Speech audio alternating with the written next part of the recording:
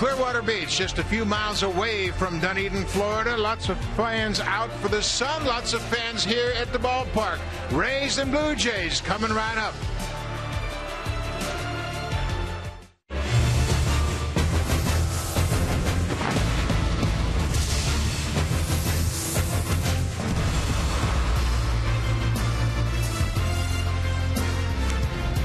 March in Central Florida, baseball. It's exhibition baseball in Dunedin, Florida. The Blue Jay fans have turned out once again here at Florida Auto Exchange Stadium to welcome in the Tampa Bay Rays as they take on the Blue Jays. Spring training baseball here in Florida. Hello, everybody. I'm Buck Martinez along with Joe Siddle. And, Joe, the Blue Jays are 9-2 so far in the spring, and we've seen Jose Bautista play now. This will be his third consecutive game. What are your early impressions of this camp for the Jays? Well, I think it's still just approaching the middle of March, and most players know that they're getting their work in. Pitchers are working on their secondary pitches. They're continuing to build arm strength with each outing, watching the velocities increase. Hitters are continuing to hone their skills with their swings, facing more and more live pitching. Most importantly, John Gibbons will use the last couple of weeks of spring training to allow these players to get ready for opening day. Most of these players know what they need to do in the month of March to prepare for that. We'll see Jose Bautista in right field for the first time today. We haven't seen Edwin Encarnacion yet, but these guys know what they have to do to get ready for opening day. Everybody has questions to answer in spring training, and for the Blue Jays, it is who's going to be that fifth starter in their rotation. Well, we're going to see two of the leading candidates today. It's Aaron Sanchez. He'll be followed by Gavin Floyd. If Floyd or Chavez or Hutchison, one of those other guys, can earn that fifth spot, that will allow the Blue Jays to send Sanchez to the bullpen. He can join a very elite, fearless foursome with Drew Storen, with Roberto Osuna, and Brett Cecil. That would be a good thing for the Blue Jays. R.A. Dickey you can count on probably for 200 innings, but the rest of the rotation, John Gibbons and Pete Walker, will just ask for 6 quality innings, hand it over to that great bullpen, and allow this offense to win ball games. Aaron Sanchez put in a lot of hard work to get ready for this spring training camp, and for more on that, here's Hazel May. Buck, 23-year-old Aaron Sanchez will be making his first start of this Grapefruit League season. Expect him to throw in the neighborhood of 50 pitches this afternoon. Now, as you mentioned, you will notice that Sanchez has added 20 pounds of muscle to that 6'4" frame of his. Catcher Russell Martin told me that Sanchez has worked very hard this offseason to get stronger. He comes into camp with a better understanding of his body, which is impressive when you consider, for a young pitcher, that aspect of development, Buck, usually does not come until later on in his career. Well, the Blue Jays had a roster cut yesterday. Some of the youngsters were sent back, but there's a lot of anticipation. Edwin Encarnacion, all smiles. He hit today in the batting cage. The Blue Jays and the Rays, exhibition baseball coming up next.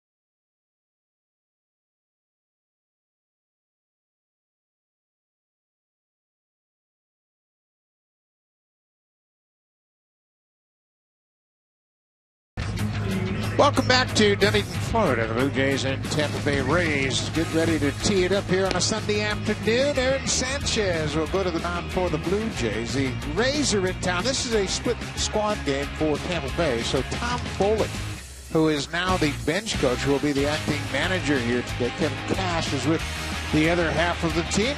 Take a look at the starting lineup for the Rays. Brandon Guyer, the fourth outfielder, does a terrific job. Off to a good start with the bat. He's 5 for 9 for Tampa Bay this spring. James Loney, the veteran, in his 11th season, has 99 career home runs. He's not your prototypical slugger over at first base, but he can really pick it today. He's the DH in this lineup. Some of the new younger players are featured here this afternoon. Now it's time for the starting pitcher that's brought to you by Scott's Turf Builder Greenbacks Lawn Food. Get a deep green lawn in just 3 days. That starting pitcher for the Blue Jays today is the 23-year-old right-hander, 6'4" and now 220-plus pounder. Aaron Sanchez making his third appearance of the spring. It's his first start. He's given up 3 earned runs in his 5 innings of work. Russell Martin talked about Sanchez using all of his pitches today, and this is what Aaron has to do to show that he belongs in this rotation.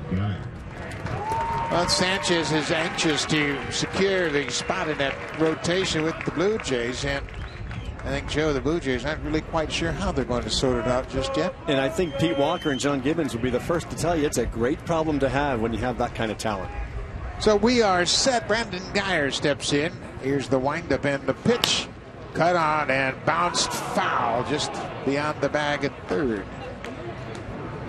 Guyer, he mentioned, he's a very versatile outfielder. Last year he hit .265 for Tampa Bay. 8 home runs, 28 RBIs, and he had 10 stolen bases. He can play all 3 outfield positions. Talk about that versatility and how important it is to a manager to have that. Kevin Cash knows when he can move people around, and not just move people around, but they do a good job at most of those positions. Here's the 0-1 pitch, breaking ball in there for strike 2.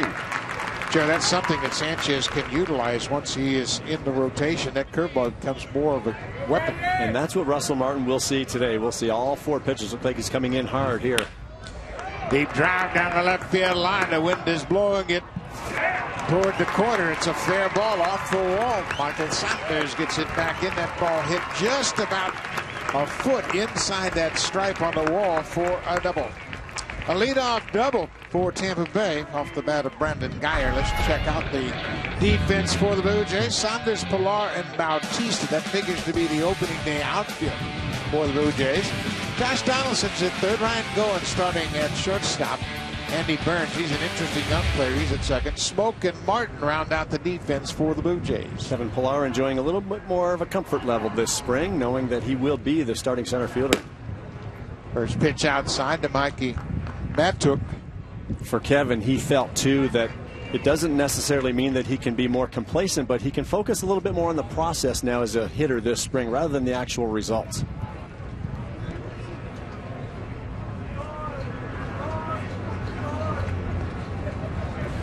Inside, it's 2-0 to Matuk. Another breezy day here in Dunedin, and that has been a theme all spring long. One thing the Blue Jays don't have to deal with in the regular season. Big stadiums, and at home they play indoors. Ground ball. Goins will chase Guyer back to second and throw to first for the out. So Matuk couldn't move the runner up. Joe, that's the Sanchez sinker, and boy, that can be a very important pitch for him. Aaron will average around 95 miles per hour with the fastball. We've seen him get it up to 96 and 98, but the biggest strength that he has, the biggest asset, is that sinking movement he has. Gets tons of ground balls. We'll see the curveball. We've seen it already, but he's also got a cutter. It'll be right around 90. Russell plans on trying to use that to both sides of the plate. He'll mix in an occasional changeup as well. This is the veteran James Loney. He is the DH here this afternoon. I mentioned his 99 career home runs a season ago. He hit 280. First pitch breaking ball for a strike. Loney, not a power hitting first baseman by any means, just 4 home runs last season. He was plagued by injuries and didn't have a full season.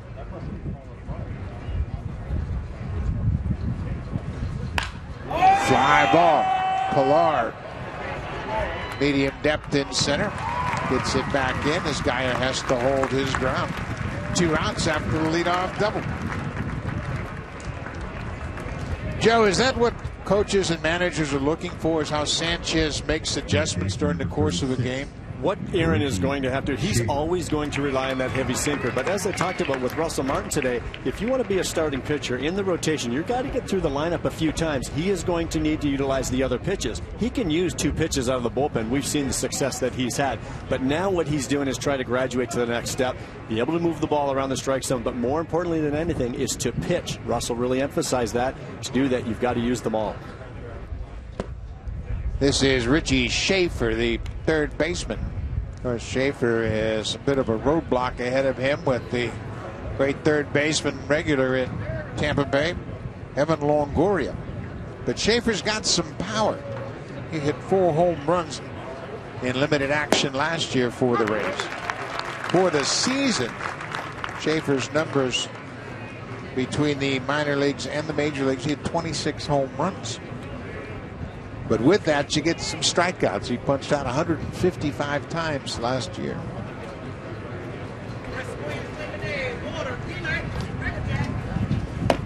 Down and away, 2-1. Aaron's newfound pitch last year was the cutter, and what he'll tell me is that throwing it arm side is very easy for him to throw it away to those left-handers to that side of the plate. He has trouble when he tries to get it in on the left-handers, which is his glove side. He just has a little bit more wrist action. He flicks it a little bit too much. He's working on that because it can really complement his sinker, which goes the other way. Strike 2. It's even now, 2-2. Brandon Guyer slammed a double off the wall in left field. He led things off, but he has not moved up. Ground ball on the fly ball, 2 outs.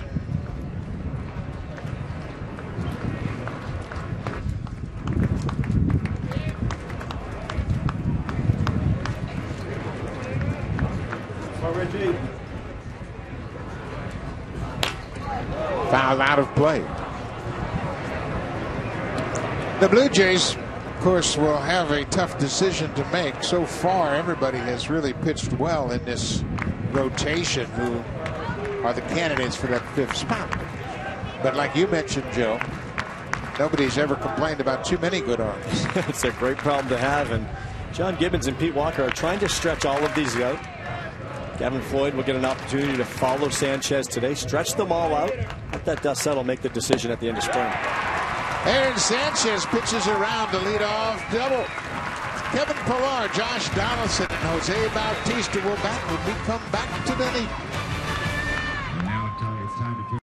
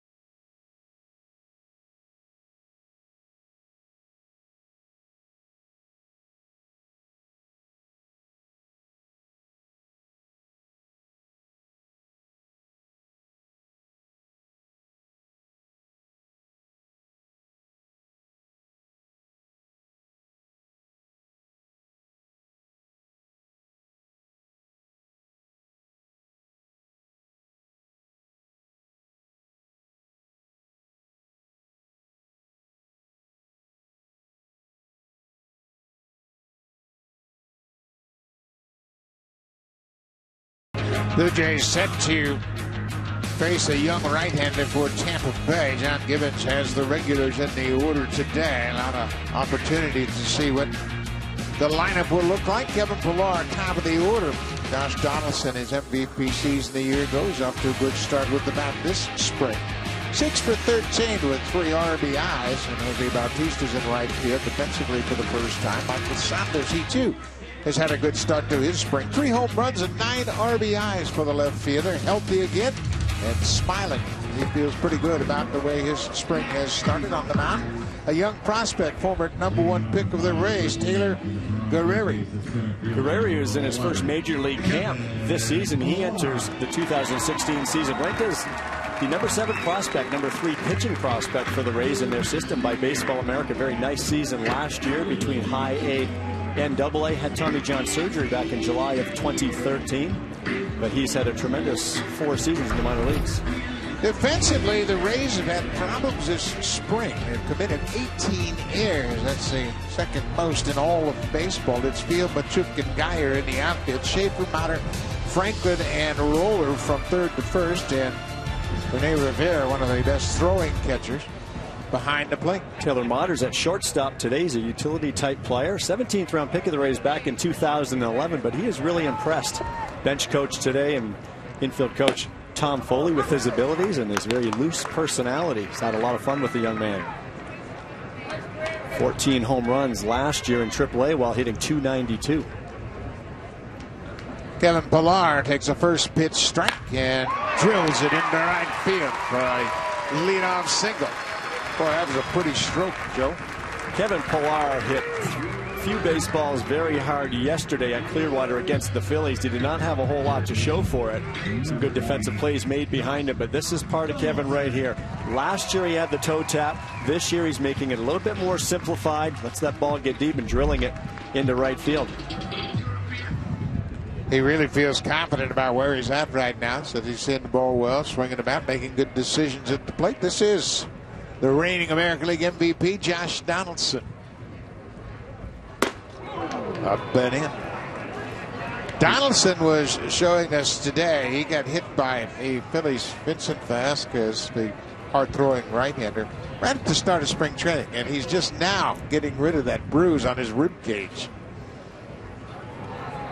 Those bruises take a little while to go away sometimes, and I think that facing Velasquez yesterday, he said around the batting cage, he's still not happy. The bruise hasn't gone away yet. Got hit early in the spring, but now you've got the MVP of the American League facing a young man who pitched in high A and double A last year. 41 home runs a year ago for Donaldson. He and Bautista reached the 40 home run mark. Boy, you got to stay on your toes with Rivera behind the plate. He and Russell Martin are two of the best throwing catchers in all of baseball. And as a catcher, you have that extra edge with a right-handed batter at the plate. And he knows Kevin Pillar likes to run. He likes to get a very good secondary lead. He's the kind of guy you want to keep an eye on. If you get a pitch as a catcher to your arm side, your momentum's taking you there anyway. So why not? Very close play at first. These two teams play close games. And once again, the Blue Jays have had their problems playing against the Rays in the regular season. 2-0 to Donaldson. Ground ball. Bonner flips to second. Franklin with a nice turn, and they complete the 6-4-3 double play.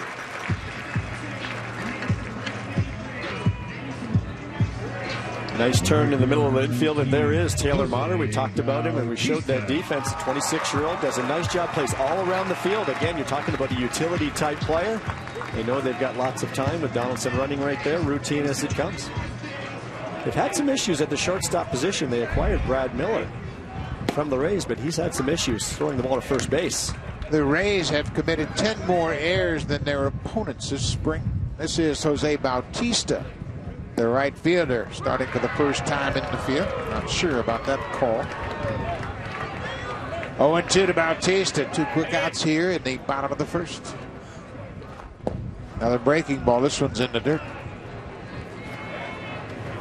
Bautista with another terrific season a year ago. 29 doubles, 40 home runs. He drove in 114 for the season. Of course, everybody knows he's in his walk year.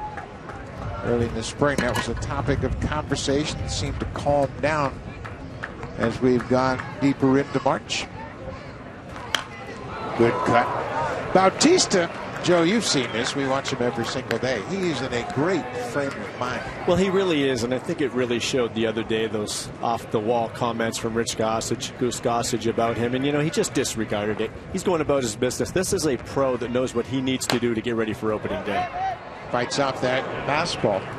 Yesterday, and I suggest you go online and check it out, Jose Bautista and the Philly Fanatic had quite a little warm-up before the ball game yesterday. Breaking ball, pulled foul. Philly Fanatic is the best mascot in baseball, and Bautista was out loosening up before the start of the game, and the Philly Fanatic came out. challenged him to a contest of calisthenics. Very entertaining. 2 balls, 2 strikes. Jose Bautista batting with 2 outs. He works the count to full. Troy Tulowitzki is on deck. Tulo batting 4th in this lineup today for John Gibbons. Here's the payoff pitch. Bounce up the middle. Franklin on the shortstop side of second. Good inning for Taylor Guerrero.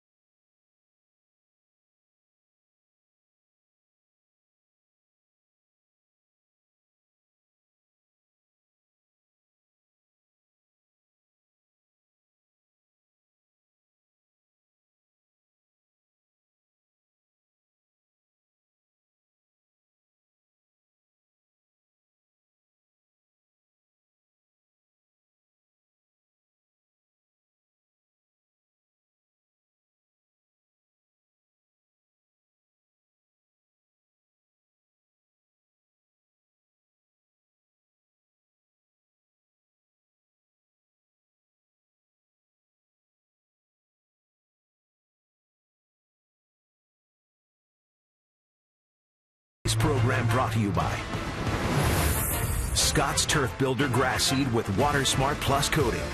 Grows grass quicker and thicker, guaranteed.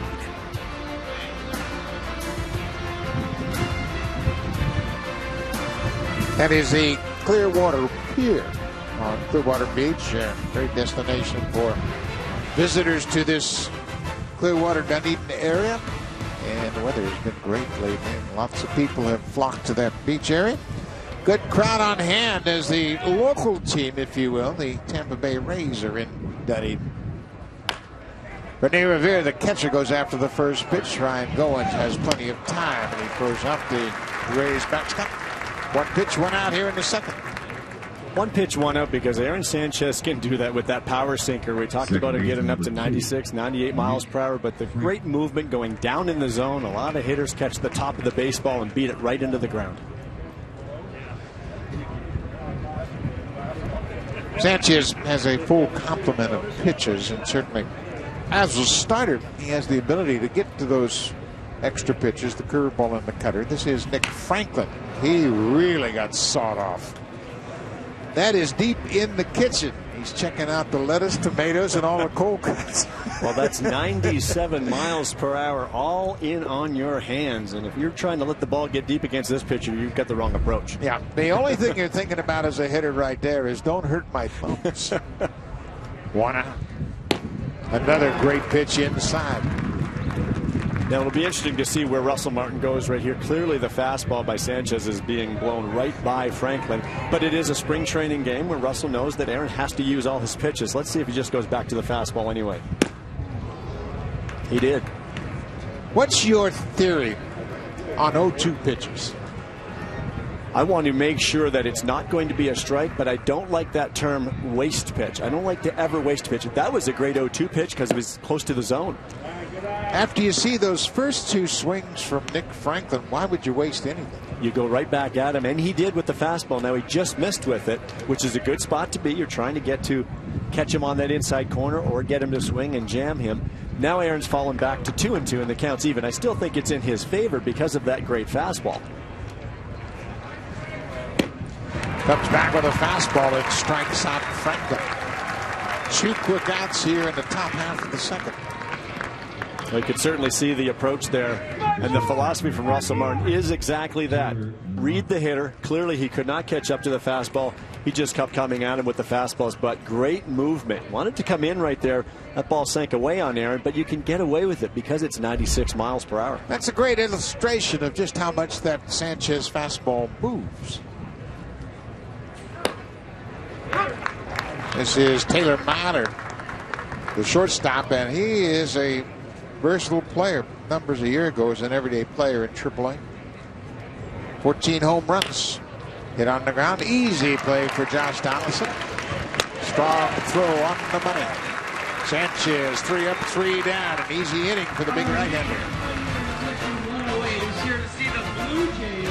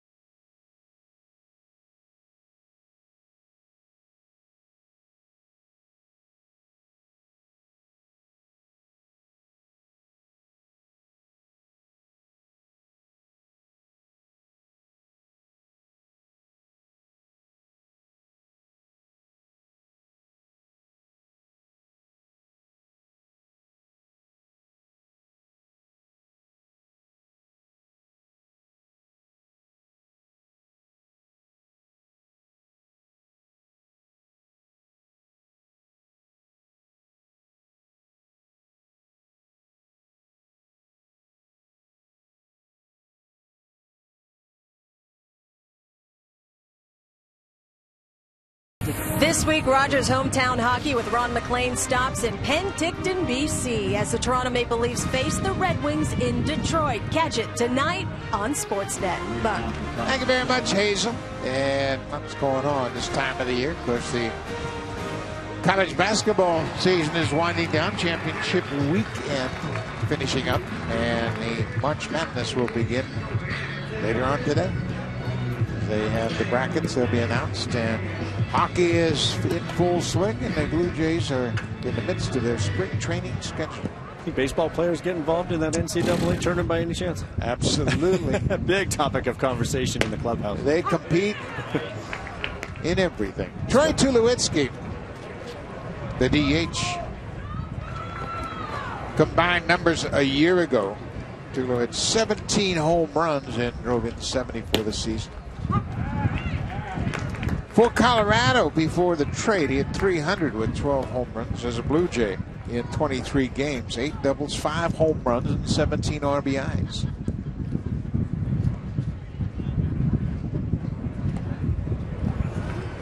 Kind of a challenge does a young pitcher like Guerreri present to the veterans? Well, the one thing is he has not seen. He's going to be a little starry-eyed facing these hitters, but at the same time, you know, they may be big league superstar hitters, but they have not seen this young man yet, so the advantage can almost go to the young pitcher. Chop toward third. That'll dribble into foul territory, picked up by Richie Schaefer. It's one thing because during the course of a season, a lot of hitters, when you think of the pitchers they're facing, the guys that they've been playing against in the big leagues for 4, 5, 6, up to 10 years. So it's a real chess game. You get a game like this in spring training and you get a kid coming over to pitch, and he pitched in high A and double A last year. They know nothing about him. They've seen no videotape. So there's no preparation whatsoever. They're just really thinking of their approach to hitting and seeing the ball and trying to put a good swing on it. I think the one thing I always used to wonder about is how wild is this kid? Well, and I think we saw that with Josh Donaldson in his first at-bat. 1-2 pitch. Upstairs for a ball. It's even at 2-2. You have to believe as a younger pitcher like that and less experienced, not quite the command a big league pitcher may have. Take a look at Tulowitzki's numbers. He is one of the best run producers at the shortstop position in all of baseball. Tulo's not playing shortstop today as Ryan Goins gives him a break in the field, but he's one of those shortstops that catches everything, but you wouldn't consider him to be real fast as a runner. Got on and missed as Tulowitzki strikes out. That's the first strikeout of the afternoon for Guerreri. Good pitch right there that time by Guerreri. Good movement going down in the zone. Looks like Troy swings right over top of the baseball. But you're right, it's not like Troy's going to win any 100-meter races in terms of his speed, but you look at a lot of shortstops in the game. We talked about it earlier. J.J. Hardy, Cal Ripken, of course. Johnny Peralta's been a very steady. Go back to my day and Alan Trammell watching him play in Detroit. One of my favorites, but those are the things that for some reason in baseball we have this image of a fleet of foot shortstop. That's not necessarily the case with all of their other skill set. I think that would be the exception in this day and age. This is Russell Martin, the fine catcher for the Blue Jays. He had a career high 23 home runs a year ago. Russell does a great job of getting his mind right as to what he needs to accomplish during spring training. He said, I got to find out more about Stroman. I want to see how many weapons that Sanchez has as a starter this time. He taps to the third baseman. Well, it's very true for a catcher. Russell coming over new last year. Of course, anytime you go to a new organization, you have a bunch of pitchers that you have to learn. But he did not get a chance to see Stroman a whole lot last year because of his devastating knee injury in spring training. Saw him at the end a little bit. He stayed back from a road trip earlier this week. Got a chance to catch Marcus on the side. Also caught Drew Storen on the side. So he's trying to get acclimated with these guys. And a lot of it's just seeing the pitches, the movement on the pitches, but also what do you like to do in certain situations. First baseman Justin Smoke's a switch hitter, batting left-handed against the right-handed Guerreri. First pitch strike to Smoke.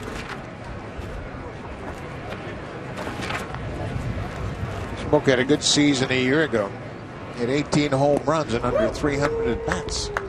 That's the kind of production you want to have from one of your extra guys. A guy that doesn't play every day, put up some big offensive numbers. Well, I think we're going to see John Gibbons penciling Edwin Encarnacion in that DH slot an awful lot this year. We'll see a lot of Chris Colabello and Justin Smoke at the first base bag. Off-speed pitch, fooling, man. Smoke's behind 0-2. Smoke may not hit for the highest average, but he's a threat every time he steps to the plate, and that's a big deal when you're playing half your game in Rogers Center, other games in the American League East, those hitter-friendly ballparks, and Justin can change the game with one swing of the bat. Inside. Guerreri thought it was a good pitch. It was headed toward the Rays dugout, but didn't get the call from Phil Cuzzy, the home plate umpire.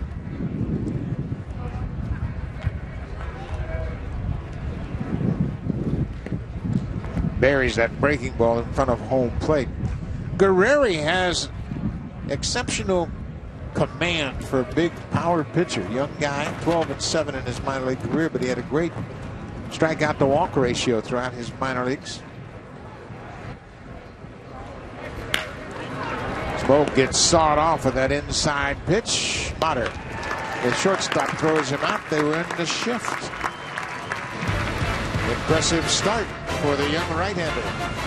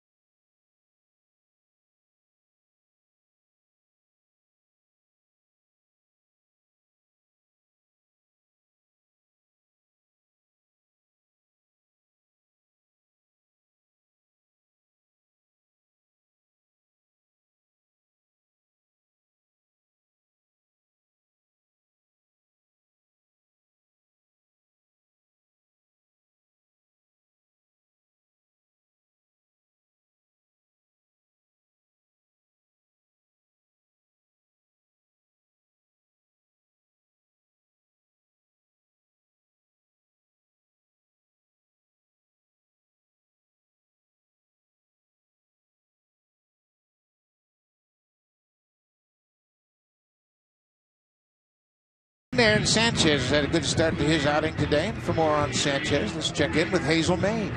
Buck, we mentioned earlier how Sanchez has added more muscle to his frame. Catcher Russell Martin said he's also done a lot of work strengthening his core. Why is that important? Well, that's key because Martin has seen a tremendous amount of improvement as far as his balance, his stability. Now, his overall mechanics and his delivery also look very good this spring. As far as differences in his pitches from, say, a year ago, Martin says his curveball is a lot more consistent. He has a little cutter slider it's a lot tighter this go around. As far as John Gibbons is concerned, he says repeating his delivery, of course, is key, but once he has that down pat with talent, young guys like Aaron Sanchez usually take off from there. The more he pitches, Buck, the better he'll be. There's no question about that, Hazel, and he is pitching with an awful lot of confidence right now. He gets an easy ground ball off the bat of Kyle Roller. I think we've seen Aaron Sanchez grow from a boy to a man this spring over the winter with that weight that he put on that Hazel's referring to. He is now 220 plus pounds, but he put that weight on that 6'4" frame and he wears it very well. When a pitcher talks about repeating their delivery, it's all about trying to get that same release point each and every time. If you're stronger in your core, you can be very efficient with your pitching mechanics. Look at the break on that curveball right there. That was a knee buckler. He threw to Johnny Field, the left fielder. Boy, that's such a good pitch, that get me over curveball to start an at bat. Let me tell you what, the Rays hitters, they're watching Sanchez from the dugout before their at bats, and they saw those two ugly swings that Nick Franklin took to start his at bat. And they said, man, that fastball is wicked today. And then you throw the curveball for a strike, and you go, now what do I do? And don't think that's not part of Russell Martin's game calling plan behind the plate. 3 curveballs in a row. That has a lot of depth. As a hitter, when a pitcher's throwing 95 to 97, you see the start of that curveball and it's up in the zone. You're gearing for that velocity. And then look at this thing come down. It just literally buckles a hitter. Joe, is that another aspect of his strength and conditioning program in the offseason, the bite on that curveball? Absolutely, and much like Hazel referred to right there, if you strengthen your core and you're in better shape physically, you can be more efficient with your pitching mechanics. When you're efficient with your pitching mechanics, it allows you to repeat that delivery and get to that release point. Johnny Field, the left fielder, strikes out. He forgot his trigger. Well, that's just a case of being absolutely overmatched. He's seen 96 to 98 fastballs. He saw the knee buckling curveballs earlier in that bat. When he sees that pitch, he did not even really flinch. Back to the top of the order. Brandon Guyer doubled off Sanchez. The only hit they had first time through the order.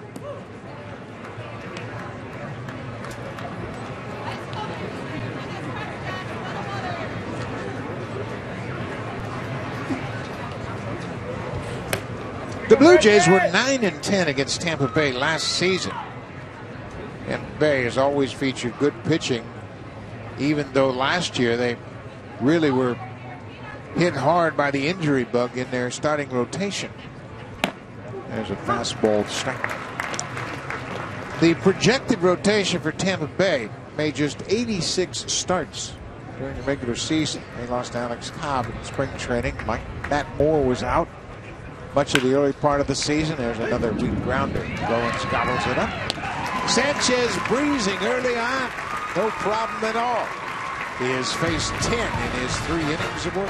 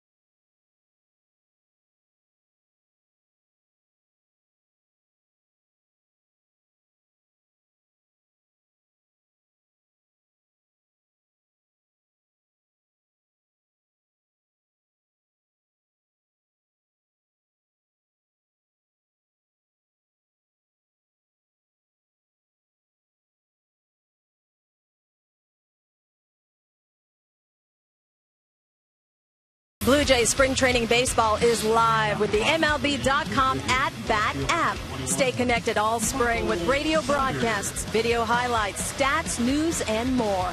Download MLB.com at-bat, the #1 app for live baseball on your smartphone and tablet. Thank you very much, Hazel. I've got it not working right now up here in the booth, making sure I'm up to speed on what's going on in this ball game and all around the Grapefruit League here in Florida. Another packed house here in Dunedin. Michael Saunders goes after the first pitch. Ray's playing him in the shift. That's Nick Franklin from Shallow Right throwing him out. The Rays a year ago used 18 rookie players. That's the club record for a regular season. They were turning things over dramatically. Their pitching staff averaged 26.7 years. Only the Braves had a younger pitching staff in the major leagues last year. This is Andy Burns playing at second base this afternoon. Joe Burns has become a real focal point for the coaching staff here in spring training. Big day against the Yankees in Tampa the other day, and he continues to show very good at-bats. Another good at-bat as he pulls one through the hole in the left. A one-out base hit. Continuing to open eyes watching is that big league staff in the dugout right there, led by John Gibbons. And it's nice for big league coaches to be able to have their eyes on young players like this, because this is what happens throughout the course of the season. There's conversations that go on, but those big league coaches now have seen with their own eyes, and they'll remember what they saw in spring training. Andy Burns making a very good impression here at Big League Camp. The more you see Andy Burns, the more you like him. Number 9 hitter's Ryan Goins, and the Blue Jays can play hit and run right here. No score in the ball game, only 3 hits so far. Ryan Goins.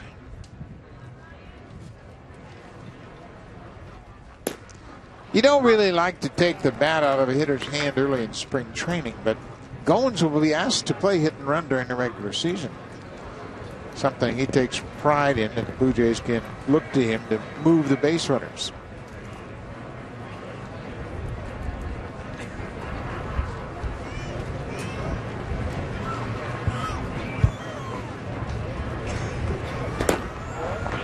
Strike 2. 0-2 to Goins. Good sinking fastball at the bottom of the knees. Ryan certainly penciled in as the starting second baseman in this club. I asked him this morning about coming into spring training. Is that a better feeling this year? And he says, you know, he's never complacent. He understands that there's always somebody after your job. But regardless, you're getting ready for opening day, whether it's in AAA or in the big leagues. But this year, it's a little bit different mindset with what he contributed to this club last season.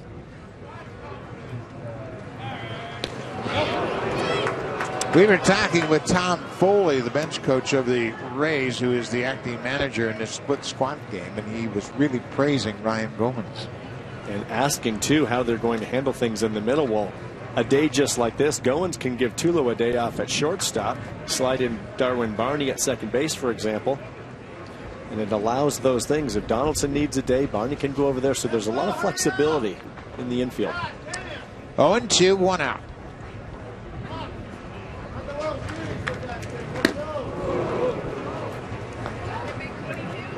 Taylor Guerreri, mentioned he's a former #1 pick, 24th pick overall in the 2011 draft. He's had Tommy John surgery, so he's bouncing back a little bit from that. But I like the fact that he's got a good idea about moving the ball in and out. Pretty good power arm with a good curveball. That's a good combination. Missed downstairs. It's now 2-2. Can certainly see how that plays very well in the minor leagues, and it has for him last year. Combined ERA under 2 between high A and double A for his career in the minor leagues over 4 seasons. Just a 1.61 ERA. Now how will that play when he starts facing more advanced hitters? Base hit. Oh, what a good at bat for Ryan Goins. He was down 0-2, worked it to an even count, and gets an opposite field base hit. Ryan Goins continuing to use the whole field, and what a nice approach he has to hitting. He's another one that worked on his hitting a little bit, made some adjustments, over the offseason. You see that back kind of cocked and loaded before he gets his hands back. That allows him, the ball just traveled deep in his stance, let it get deep, and just punched it into left field. A very nice two-strike approach. 7th hit of the spring for the Blue Jays shortstop. Goins back to the top of the order with 2 aboard. Kevin Pillar had an opposite field single his first time up.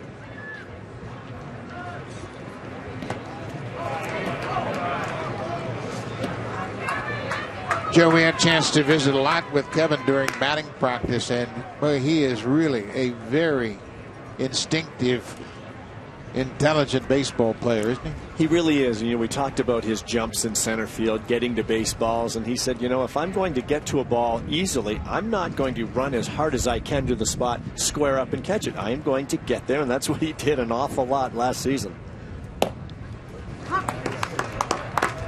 All of these Blue Jays do a great job of mentoring some of the younger players, and all throughout the early stages of this camp, Kevin Pillar has had Roman Fields and Anthony Alford in center field during batting practice.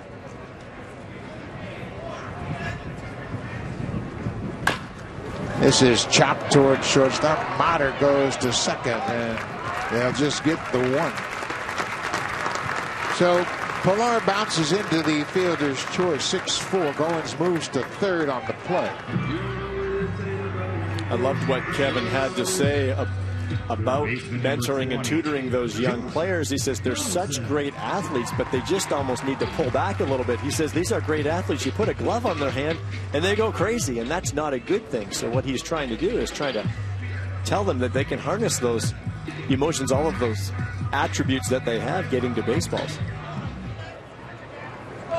Josh Donaldson grounded into a double play in the first.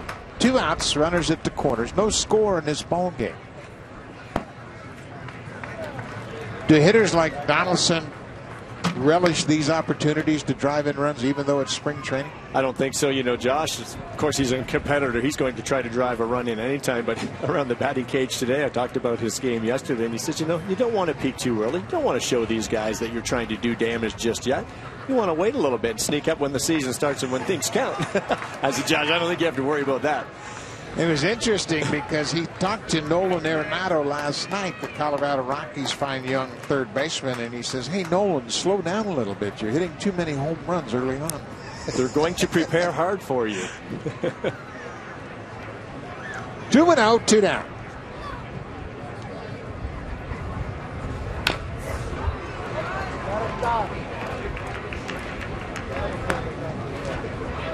Well, Kevin Pillar, when we talked about his work with those young outfitters too, and what he's trying to tell them, you can be a great athlete, but you have to be more efficient with your routes getting to baseballs. You can run with the wind, but Kevin talked about that first step, reading and hearing the ball off the bat, being very efficient with your route to the baseball. 2-1 to Donaldson.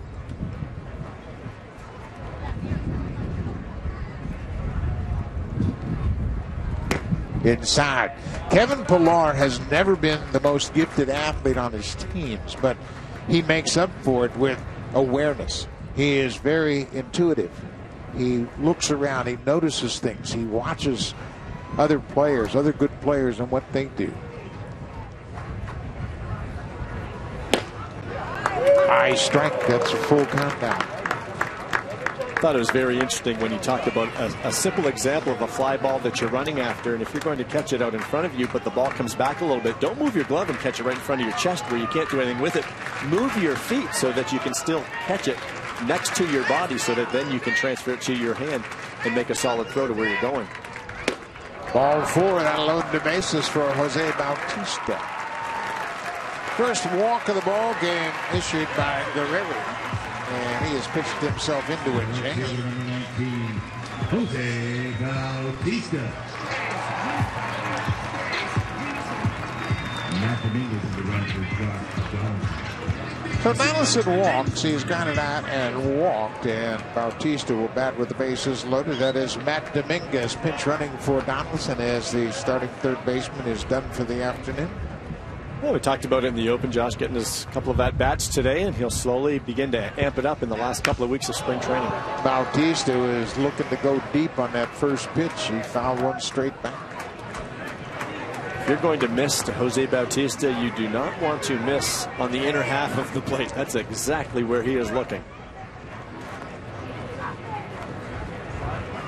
Jose's playing in just his third spring game. That ball gets away from the catcher and Burns slides in with the first run of the game. Andy Burns scoring on the wild pitch. That was that curveball in the dirt, and there wasn't much that Rene Rivera could do with it.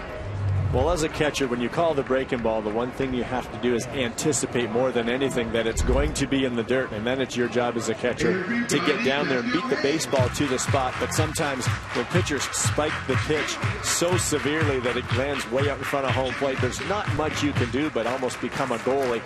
Rivera unable to come up with one there, and the Blue Jays take the lead.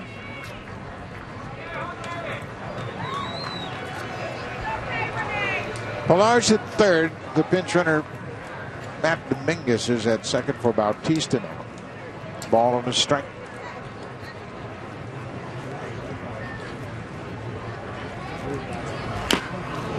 Running fastball tied up Jose.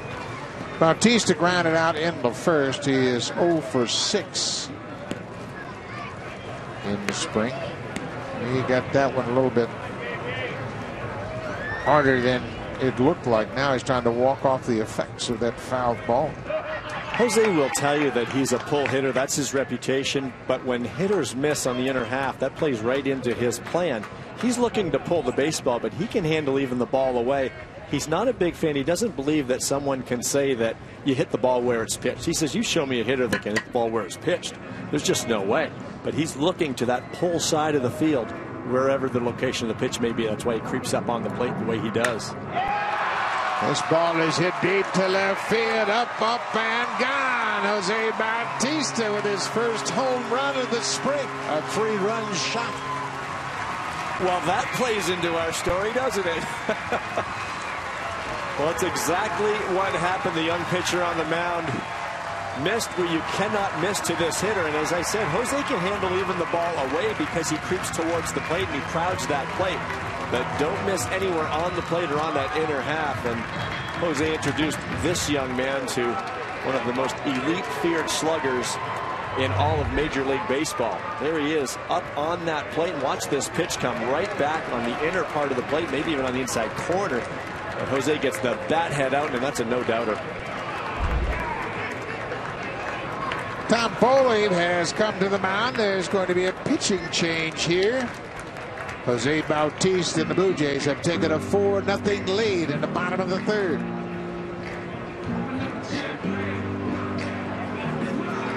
Introducing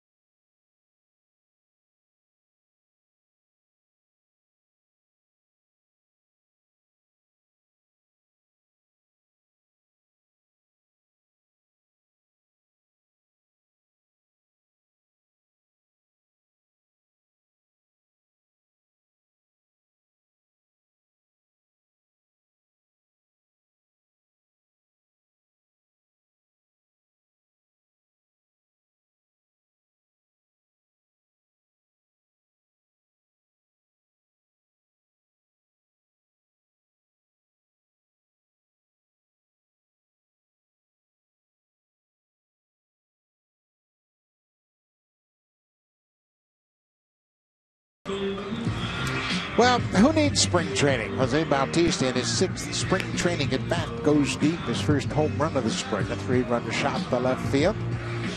And that has knocked the starter out of the ball game, Taylor Guerrero. This is Adam Reefer who last year pitched in Mexico. He pitched in Yucatan, and he is a former Cardinal draft pick, now trying to hook on with the Rays. Reefer just pitching in his 4th game this spring for the Rays, and looks like he's going to try to come in and close this frame for the starter, Taylor Guerrero, who Jose Bautista rudely introduced to one of the best sluggers in the game. How many times have we seen that with the Blue Jays? Second time through the order, they do all their damage, even if it's somebody they don't know. Hermano, the shortstop, makes a nice play on Tulowitzki, but the Blue Jays' big bats come around in the bottom of the 3rd. They score a run on the wild pitch in 3 on one swing of the bat from Bautista.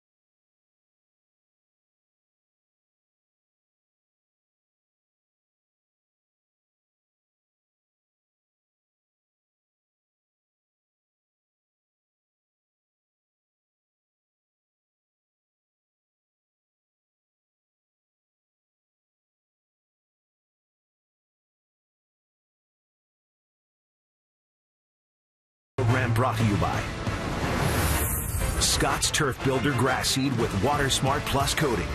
Grows grass quicker and thicker, guaranteed.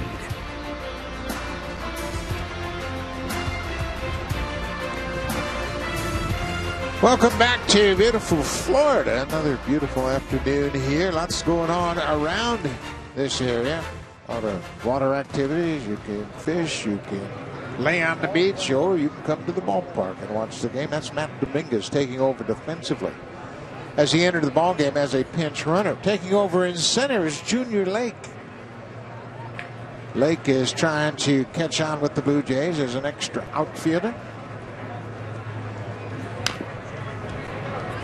Mikey Matuk, the center fielder, grounded out the shortstop his first time up. Aaron Sanchez has faced 10 batters through 3 innings. The only man to reach, the leadoff man, Brandon Geyer. Geyer hit a leadoff double, but didn't move up as Sanchez retired the next 3 in order. Pitchers are starting to stretch things out now, Joe. Well, we talked about it in the open about you get to that middle of March where they've all had a few appearances now, and it's one thing to continue to sharpen your secondary pitches, but they continue to build strength as well. The velocity continues to build, and now you're slowly trying to put that whole package together. That's what Sanchez is doing here today. We'll see Gavin Floyd follow him today and probably do the same thing. Sanchez has never thrown 100 innings in a season. And I believe, and it's my personal opinion, that he wasn't developed properly coming out of high school. I know he's a young pitcher, but you got to pitch to get better. Another strikeout for Sanchez. That's 4. Another good fastball from Aaron Sanchez, really overpowering a lot of these Rays hitters today. See Russell Martin set up down and away. Location, excellent, but it's a very defensive swing, and part of that is because of the rest of the pitches that he throws. You're trying to prepare for everything. You can't do that and hit 95 located like that. Aaron Sanchez threw 92 in the 3rd innings last year for the Blue Jays. That's the most he's ever thrown in his professional career in the big leagues. First pitch swinging is James Loney. Dominguez gives it a look, but it's back out of play into the seats. Well, it goes back to what you've said before, Buck. In the minor leagues, of course, you get these great young arms. So what do you want to do? You want to protect them.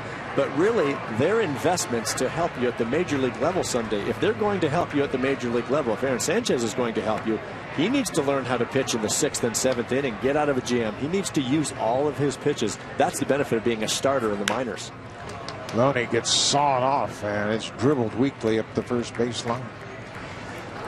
But I think that's the one thing that baseball in general, it's not just the Blue Jays, it's rampant, it's everywhere. You got to give these youngsters a chance to pitch. Let them know what it's like to face a batter 3 times in a game. Let them understand what it is to feel tired and get through the 8th inning. Have struggles, not have your A game. How many starting pitchers will tell you that there's a certain number of games that I just don't have my best stuff? Well, a lot of them will say probably about a third of their games. Those are the days you have to figure it out and learn how to pitch. Breaking ball into dirt. It's 1-2 to James Loney. Loney is playing the role of the designated hitter this afternoon. Blue Jay fans have really turned out for these spring games and have been talking to the front office here. They talk about not having any tickets left for the remainder of the spring schedule. Another ground ball out, strikeouts and groundouts. That's what Sanchez is featuring this afternoon. He can induce groundouts like no one, around 60% in his young career so far, and most of the time it's that power sinker. It's very difficult to teach that movement on a 2-seam fastball. If you could teach it, more guys would throw it. It's like the Mariano Rivera cutter. If you could teach it, everybody in baseball would be throwing it. You just can't do it. It's not that easy. Cleanup hitter Richie Schaefer caught looking at strike 3 in the first. This presents a very interesting scenario, though, for John Gibbons and Pete Walker. We talk about it being a nice problem to have. Russell Martin talked about Aaron Sanchez saying, with all of this stuff, to have that every 5th day all season long, Russell just rolled his eyes at me and said, that's something special. And I couldn't agree with him more. So it'll be interesting to see what direction the Blue Jays head here towards the end of March. Well, obviously the Blue Jays, after their division-winning season a year ago, they want to advance further into the playoffs, and they're going to make the decisions that they feel is best for that possibility. Hey, Sanchez won't turn 24 until Canada Day, July 1st. So certainly he's got a bright future. And he wants to be a starter. No question. 3-0 pitch. He missed with 4 fastballs. It's only the second Rays hitter to reach against Sanchez. That's the first walk he's issued this afternoon. That's the one thing with young pitchers. You can see the veteran Martin out to talk to Sanchez. You got to make adjustments. You throw a couple of pitches out of the zone, you got to get back in the zone. And you talked about the fatigue, and there's John Gibbons right there. He likes what he sees today. There's no question. And when you get a pitcher like that right now, 4 straight balls after he's been pitching very well, what's Russell Martin do? He goes out there, gets back, probably talking something about his mechanics right now or his release point. How do you want to do this? Do you want to start first pitch curveball right here? Maybe get that release point back out front. These are the things where a veteran catcher can really help a good young arm. Rene Rivera, the catcher, and now that's 5 straight balls thrown by Sanchez. He misses another fastball down and away. Great test for Aaron right here as a pitcher. When you lose it a little bit, it's just what we were talking about. This is where he has to figure it out, get this final out of the inning. Missed again, and Schaefer has to hold as Martin got on it quickly. Well, you're right. If you have a hiccup like this in the regular season against the Red Sox, the Yankees, or the Orioles, then you're going to make a mistake. Somebody's going to hit a 2-run home run off you. So you have to be able to make quick adjustments. That's why in spring training here, too, it's not all about the results, because it may not be the A-squad lineup here for the Rays. It's more about what do you see? What's the breaking ball and the curveball look like today? How crisp is the fastball? How's his location been? You have to really isolate on Aaron himself and how he's throwing the baseball. And Russell Martin is the best to relay that information to the coaching staff.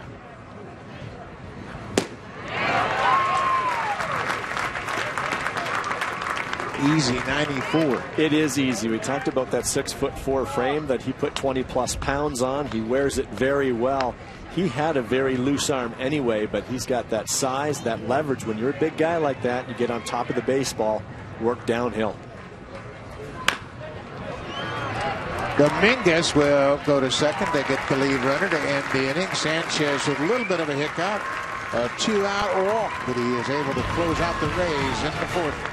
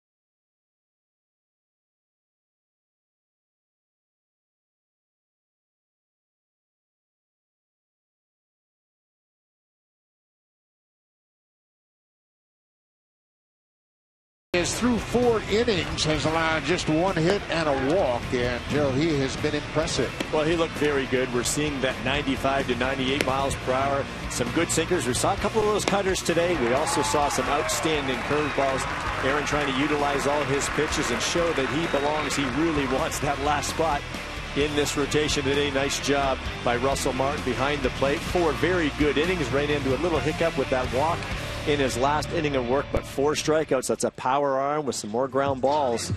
He did what he needed to do to stay in that competition for that last spot, no question. And Sanchez, that walk is the only walk he's allowed this spring. He has 4 strikeouts to increase his spring total to 10 strikeouts. That's a great ratio for a power pitcher. A lot of times you get these power arms that have trouble with the strike zone, so the walks can really haunt them, but not for Aaron. He's been in the zone very well. 4-0 Blue Jays as Russell Martin will lead things off. New pitcher for the Rays is the youngster Jacob Faria. Faria working in his 3rd game this spring. Split between high A and double A last year. Very nice season with that ERA under 2.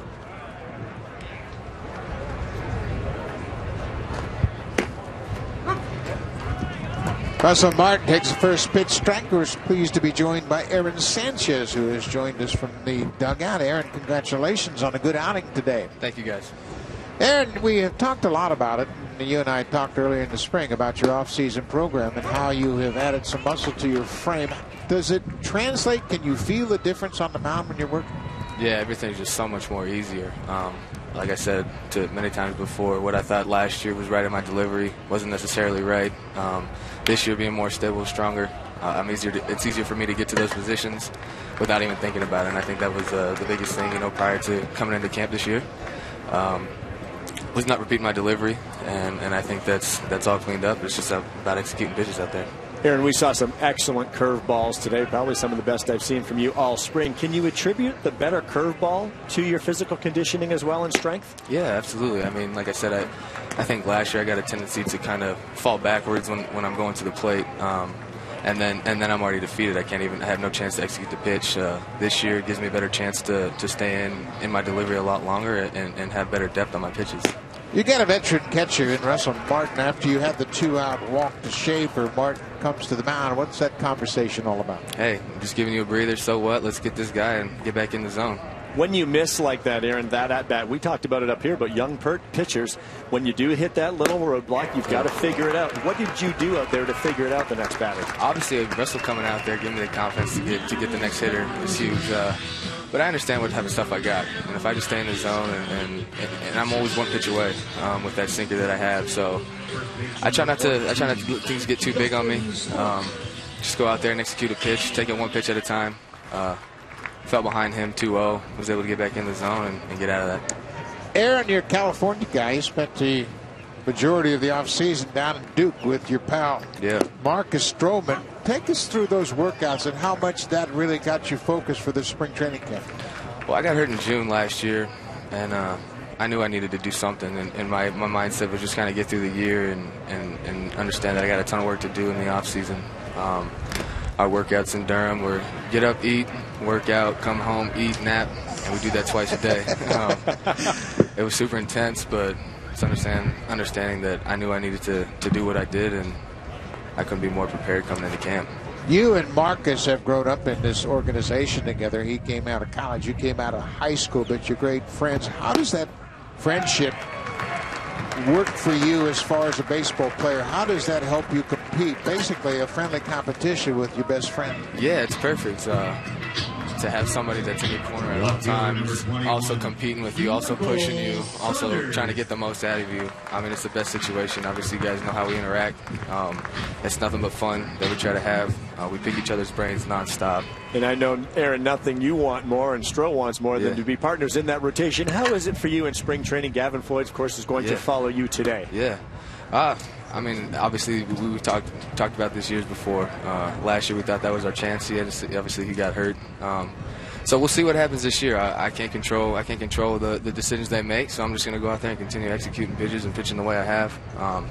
They'll make that decision. Gavin's throwing pretty well. So it comes down to what makes the team better. If they feel that's me in the pen, then I guess that's what we'll figure out when the time comes. Aaron, congratulations on a good outing and a great start to your spring. Thanks for your time. Thanks, guys. Thanks for having me. That's Aaron Sanchez, who had a great outing today. Had a walk and 4 strikeouts. He breezed through this Tampa Bay switch squad lineup. He and Marcus Stroman, of course, best friends. They have been together quite a while. They have pitched together in just about every level of this organization, and they are determined to pitch together in the rotation, whether it's this year or next year. You can bet they're going to be a wicked 1-2 punch somewhere down the line. Well, they certainly will. And if you're the Toronto Blue Jays or a fan of the Toronto Blue Jays, how about having a rotation led by Marcus Stroman with Aaron Sanchez to follow? And those guys are under club control for a few more years. That's a long-term thing. Very nice thing to plan forging ahead. I think it's imperative that for long-term success, you have homegrown talent. They play with a lot of pride. They're playing with their friends. They're playing with their teammates. They're playing with guys they have grown up with, and they want to represent their organization. And especially when they've played for one organization, and that name in the front of that jersey means even more. Michael Saunders strikes out. Jacob Correa strikes out the side in his first inning of work. They'll head to the 5th, 4-0 Blue Jays.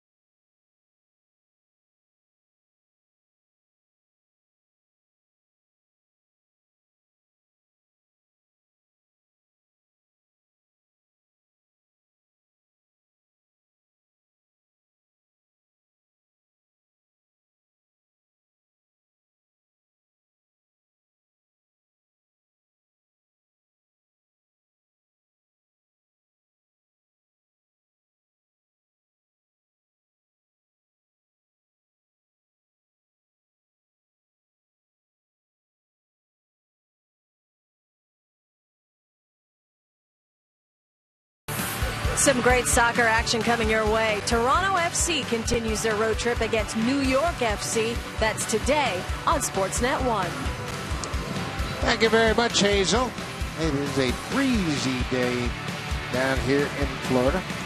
That is Sand Key, just south of Clearwater Beach. A lot of Canadians know all about this part of Florida. Spent a lot of time down here to catch up with the Blue Jays. This is Gavin Floyd. As we mentioned at the top of the show, Gavin is in that competition to catch a spot in the rotation. Gavin coming back from injury, just pitched in 7 games for the Cleveland Indians last season. This is his 3rd appearance of the spring. He's made 2 starts. So again, trying to extend those innings. John Gibbons and Pete Walker giving Sanchez the start today and flip-flopping a little bit so they both get an opportunity. Both are going to be stretched out, and that's the competition. Jesse Chavez is in that competition. Drew Hutchison, of course, is on the outside. Seeing who can fill out that last spot in the rotation. Whoever does not fill that spot will go down and strengthen that bullpen. Going to be an interesting couple of weeks as the competition intensifies toward the end of spring training. Gavin Floyd will work to Nick Franklin, the second baseman. He struck out against Sanchez in his only at bat. First pitch swinging. This ball is hit high and deep. That's Ezequiel Carrera, who has come into the game defensively, and he'll play it off the wall. Lead off double for Nick Franklin. Aaron Sanchez gave up a leadoff double to start the game, and Floyd does the same first batter he faced. Nick Franklin looking. First pitch from Gavin Floyd coming right in fresh out of the bullpen, and Floyd trying to get over a fastball early in the count. Franklin was up to the task, slapping it hard off that left field wall. So immediately, Gavin Floyd will pitch out of the stretch. This is Taylor Motter, the shortstop. He goes after the first pitch and pops it out of play. Floyd will be around 92 miles per hour with the fastball, curveball, cutter, and changeup. The cutter's been a big pitch for him. He'll throw it almost a third of the time. We'll see that cutter start middle away and try to cut away from the right-handed batter. Pitchers just try to get off the barrel of the hitter, get it towards the end of the bat. Gavin Floyd has had more than his share of injuries throughout his career. He's had Tommy John surgery. He fractured his elbow twice. Once in June of 2014 and then in March of 2015 during spring training with the Cleveland Indians a year ago. So after the second time he fractured his elbow, he called up Steve Delabar of the Blue Jays and said, "I know you've gone through this. Tell me about your rehab." And they both have shared experiences about that unusual injury. This is a breaking ball that's popped into the seats out of play.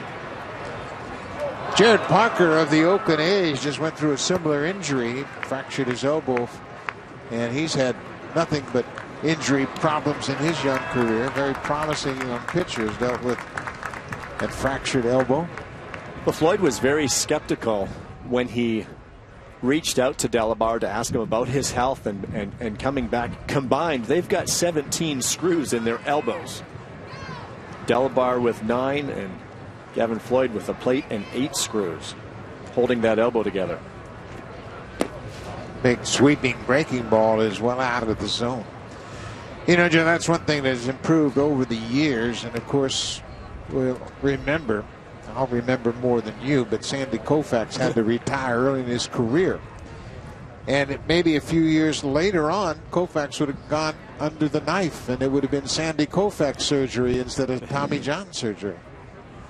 Of course, Tommy John, surgery named after him, went on to pitch for several years. What the trainers and doctors have figured out, not only in the medical procedures to fix these devastating injuries, but the rehab process and getting everybody back to health has been remarkable. Floyd now working with nobody out and a man at second, a 2-2 count on Taylor Motter. Breaking ball well out in front of home. Bounce. Nice play by Russell Martin.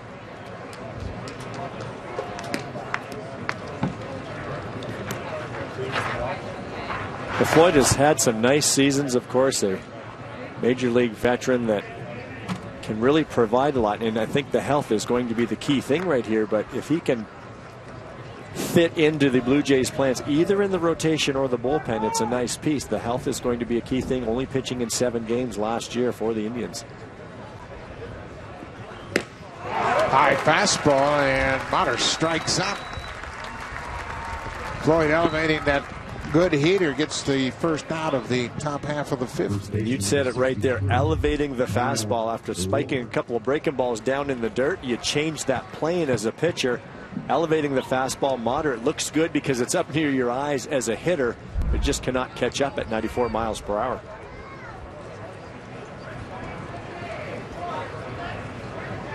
Kyle Roller, the first baseman,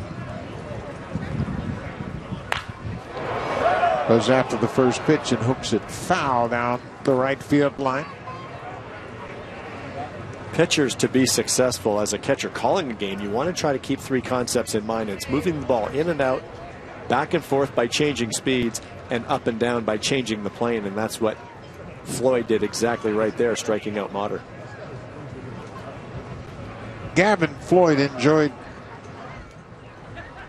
the most success while pitching with the White Sox. There's a deep drive to center. Junior Lake will look up, and it's off the wall. Dick Franklin is around third. He's headed for home as Kyle Roller picks up an RBI double off the center field fence.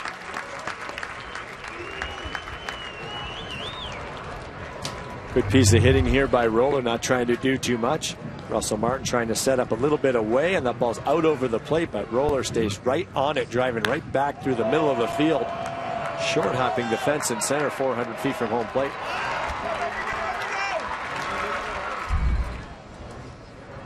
So Roller picks up the RBI, and the number 9 hitter, Johnny Field, the left fielder.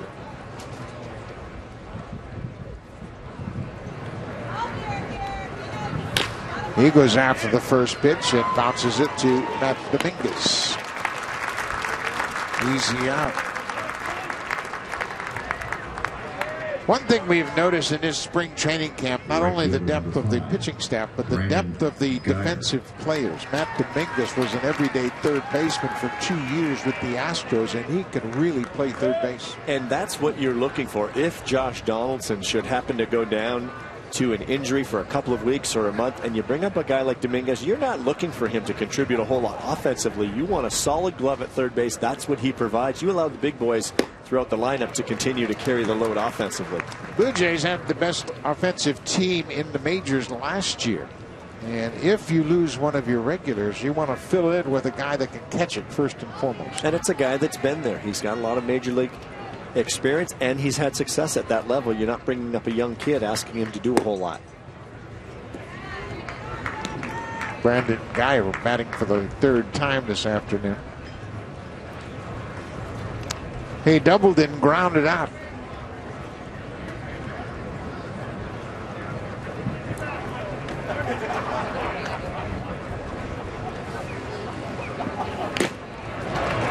Another elevated fastball effective against Guyer. This is the thing with Gavin Floyd. This is a veteran. We're talking about that veteran savvy, that experience that they have. But Gavin's still got pretty good stuff, too. We see good life on his fastball, 93, 94 miles per hour. Pretty good break on some of the curveballs he's seen. He's just trying to continue to hone it in right here, get it in the zone. And he gets that breaking ball down and away from Guyer. Gavin Floyd strikes out Brandon Guyer to end the inning. And now get out your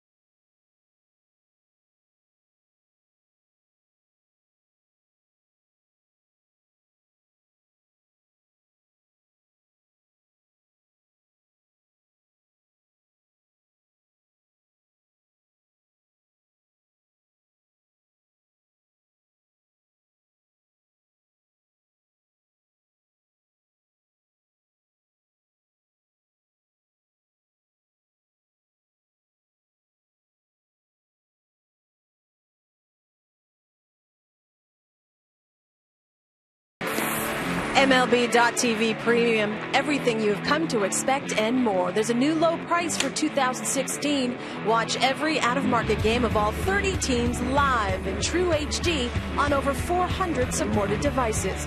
Blackout and other restrictions apply. Visit MLB.TV for details. Buck. Thank you very much, Hazel. Rays have closed the gap. It's now 4-1. Toronto.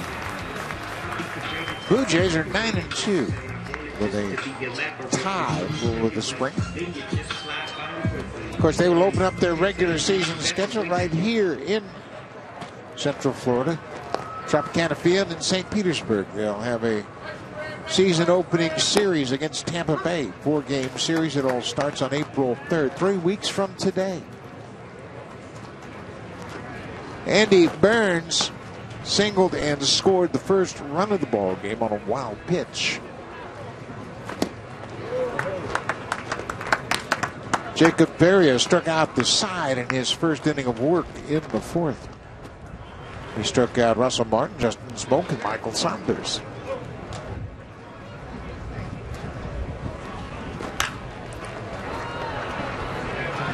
It's blowing toward the seats, and it'll be out of play. Joe, the Tampa Bay Rays, it seems like they find pitchers just about everywhere they turn. They do a terrific job of developing young pitchers. Well, and it's one area, if you're going to stockpile talent in one place on the field, it's on the mound. And then what you can do, the ones that develop and can help you at the major league level are great assets, but the other ones you develop you can use in trades. This is a different team now. It's apples and oranges to the Blue Jays in terms of payrolls and the budgets that they're allowed.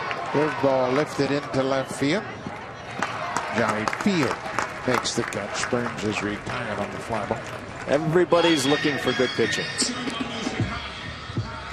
When you think about Tampa Bay, that's what you think about. The top rotations last season, even though the Rays had a losing season, they were 80-82. They have a top rotation in the American League with a 363 earned run average, and that despite the fact they had just 86 starts from their projected starting rotation. When they played in the World Series in 2008, 5 pitchers made all but 9 starts that season. And that was before David Price. Ryan Goins puts a charge in it to the deep part of center field. Mikey Matuk runs it down. The center fielder got a good break on it. The wind is blowing in, and that ball looked like it was headed out of the ballpark, but it hung up for Matuk. It's one thing to see a ball off the bat, but to hear it, and that had a very good sound off the bat of Ryan Goins. I think he thought he even hit it better than that, but those flags are blowing straight in from right center field. And the pitcher is very glad for that. Well, the Rays, of course, have the reigning Gold Glove center field in Kevin Kiermaier. And Mikey Matuk is a center fielder and can play very well out there. This is Junior Lake getting his first at bat of the afternoon. Lake came into the ballgame defensively, taking over for Kevin Pillar in center field.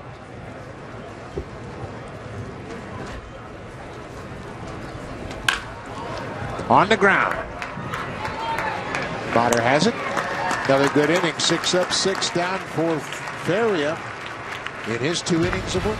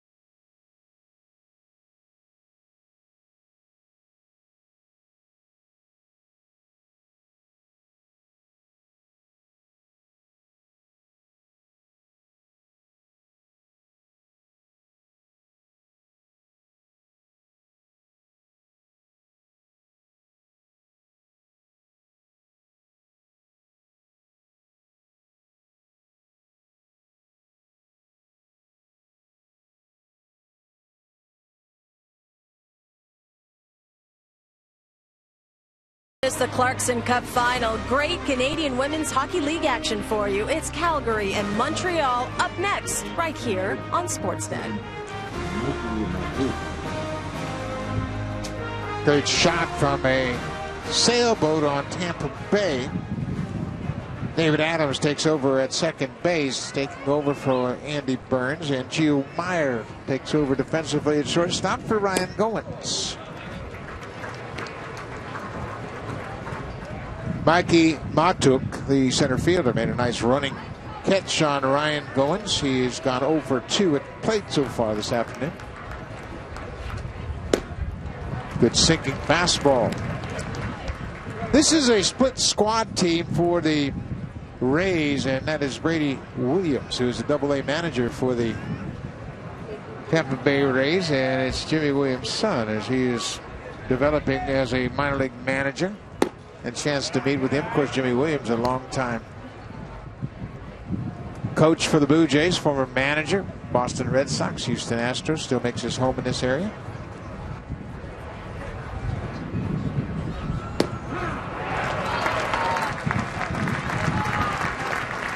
Matuk strikes out. Floyd with his third strikeout since coming into the ball game. Gavin Floyd just freezing him on this little breaking ball. It's not a real big one. Gives up on it, but then comes down just enough to freeze Matuk. Pretty good hitter right there. It's a hitter you see that at the top of the zone. You give up on it. Good late break by Floyd. James Loney with a very tentative swing on that first pitch. He may have been looking for that curveball again.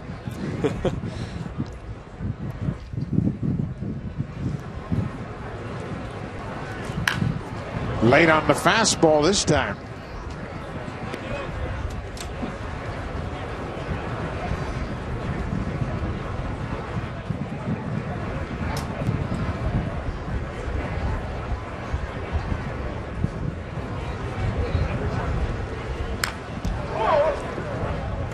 Floyd's getting zeroed in now. Gavin Floyd entered the ball game and gave up a leadoff double to Nick Franklin. And then Kyle Roller drove in Frank with an RBI double off the wall in center. But Floyd has since settled down. There's that breaking ball. Everybody thought it was strike 3 except the umpire. Great sequencing right there by Russell Martin. He tried to elevate the fastball on Loney 0-2. He got it up there, but Loney was able to get to it to foul it off. What do? You change the plane and the speed by going down with the breaking ball. Nice job by Loney laying off. Foul tip off the umpire. Gavin Floyd's just 33 years old.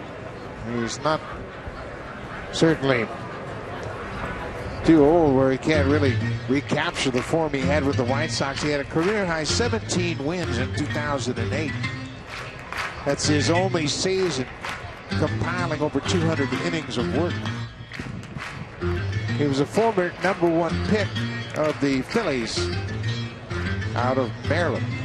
Drafted as a high school player, 4th pick overall in the 2001 draft.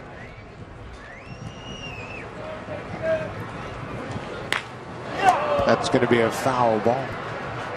Floyd was traded to the Chicago White Sox along with Gio Gonzalez in exchange for Freddie Garcia. And that's when his career really took off. He had a couple of cups of coffee with Philadelphia in 2004, 2005, and parts of 2006. Another strikeout. That's 3 strikeouts in a row for Gavin Floyd. Floyd is really showing the art of pitching here in this inning. Changing the sequences. Look at the target by Russell Martin. He wanted it up a little higher. Sometimes a catcher will deke by giving you the high target, and then maybe somebody from the bench or the third base coach may give him a whistle saying they're trying to elevate a pitch down in the zone, but again, freezing a Rays hitter. Pitchy Schaefer, the third baseman, has struck out and walked.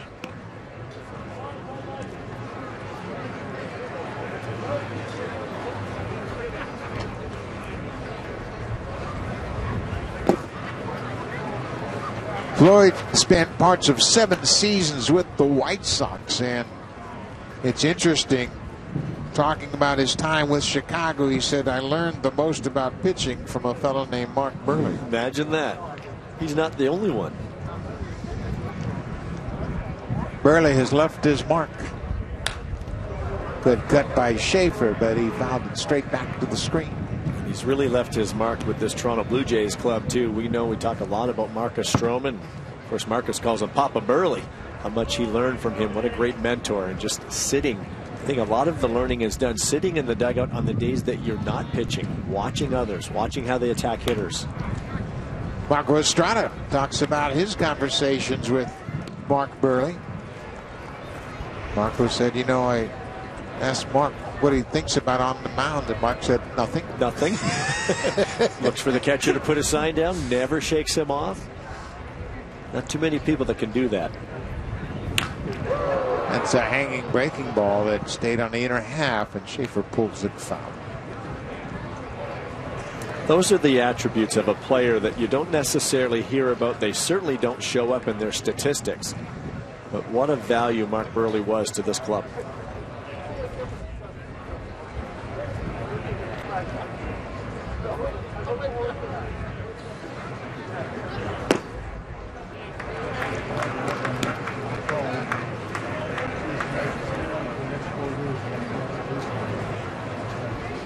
Catcher Rene Rivera is on deck. Schaefer with a 3-2 count. Strike three called. Gavin Floyd strikes out the side. He's got 5 strikeouts in his 2 innings of work. We're a couple of blocks from the Intercoastal Waterway.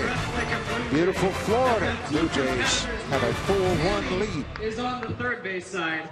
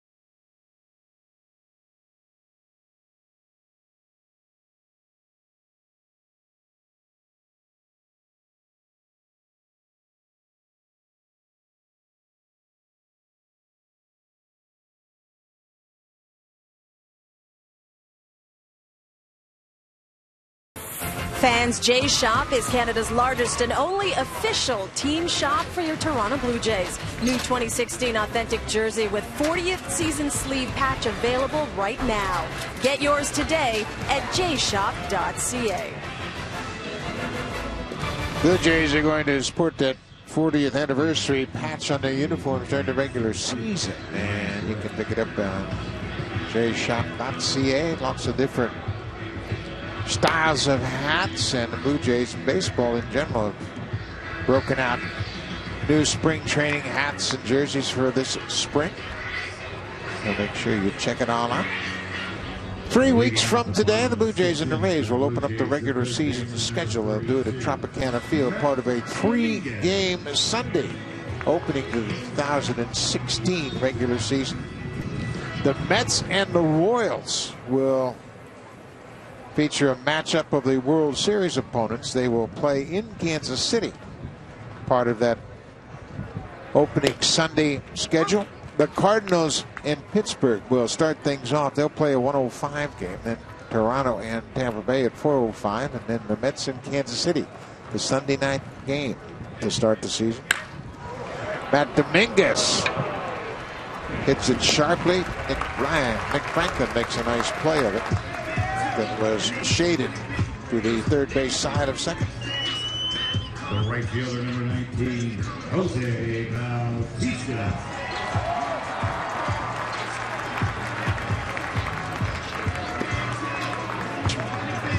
Tom Foley is the acting manager with this split squad team here in Dunedin. Jacob Faria with a good outing. Retired everybody he faces. He goes 2 2/3.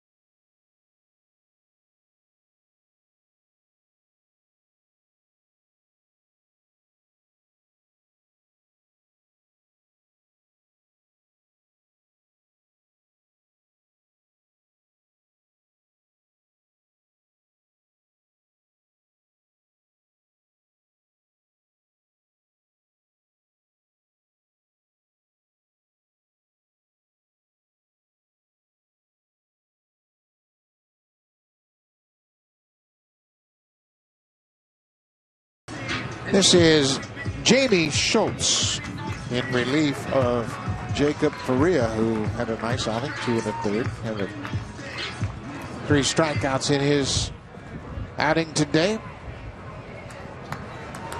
Schultz made 27 starts at AA Montgomery last season. ERA at 3.67.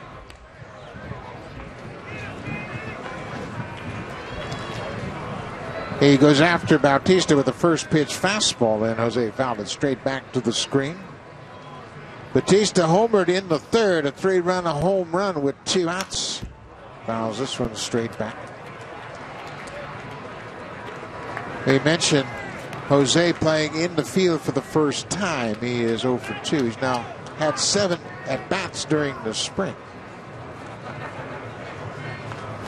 Edwin Encarnacion took batting practice today in the cage on the field with the rest of the team. He has been hitting in the tunnels beyond the fence in right field, doing a lot of extra hitting. And I don't think anybody's too concerned the fact that he hasn't played yet.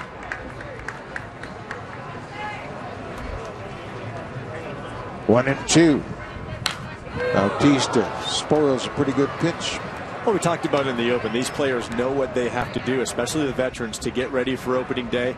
It is still barely the middle of March. Edwin had an issue with a tooth, missed some time, and he's just making his way back. Jose Bautista, a little delayed start to his spring. So John Gibbons knows that he's pacing himself, and we'll see that amped up in the last couple of weeks in March. Bautista called out on a pitch he felt was low. Phil Cuzzy rings him up on that curveball. Jose had a pretty good look at it. You think Jose's not a competitor in a spring training game in the middle of March? He has an understanding of the strike zone like almost no one in this game, and Jose just felt that that ball missed a little bit off and down. Jose takes a lot of pride in his ability to recognize balls and strikes, and he hopes that the umpires will take pride in it the same way. Every hitter has a different number of at-bats in their head, how many at-bats they need in spring training to prepare for the season. And Jose's told me before, he knows he's ready when his knowledge of the strike zone is right where it needs to be. And there's an example right there. He really feels that that pitch missed. Phil Cuzzy missed the pitch right there. I think Jose's about ready now after seeing his second at-bat today go over the left field wall. Dominic Brown pinch hitting. Troy Tulowitzki started in the DH spot, went 0 for 2. Brown This is his 19th at bat of the spring. He has hit a couple of triples. Takes it downstairs and ball fourth.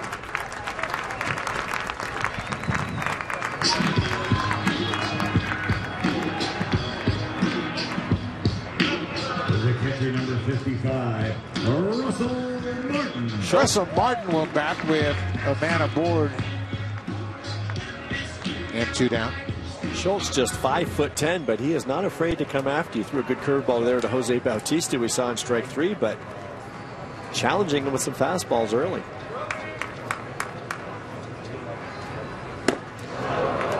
Well, Joe, we know probably better than anybody that height really doesn't have much to do with it, does it? Ask a young man named Stroman in that Blue Jays clubhouse. Yeah, he has changed everybody's perception of what a prototypical starter should look like. Well, it's not just height either. I think when you look around the game and look even in this Blue Jays uniforms right here, some of the best sluggers in the game, they're not hulking 6'4", 230-pound monsters. Now, some in the game are, but look at Donaldson and his body, Bautista. There goes the runner. Strong throw right on the money. Rene Rivera, one of the best at throwing out potential base stealers, threw out 36.5% a year ago. He was third in the majors. Guns down Dominic Brown.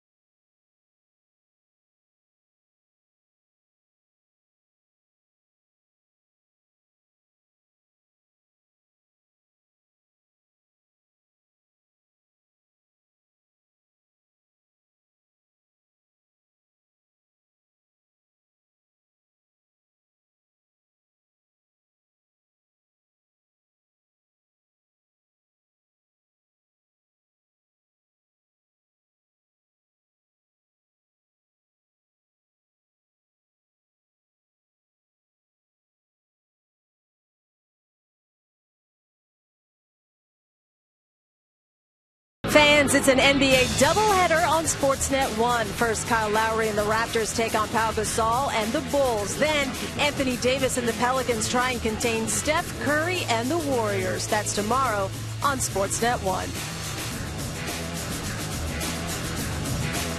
Overcast day here in Dunedin, Florida.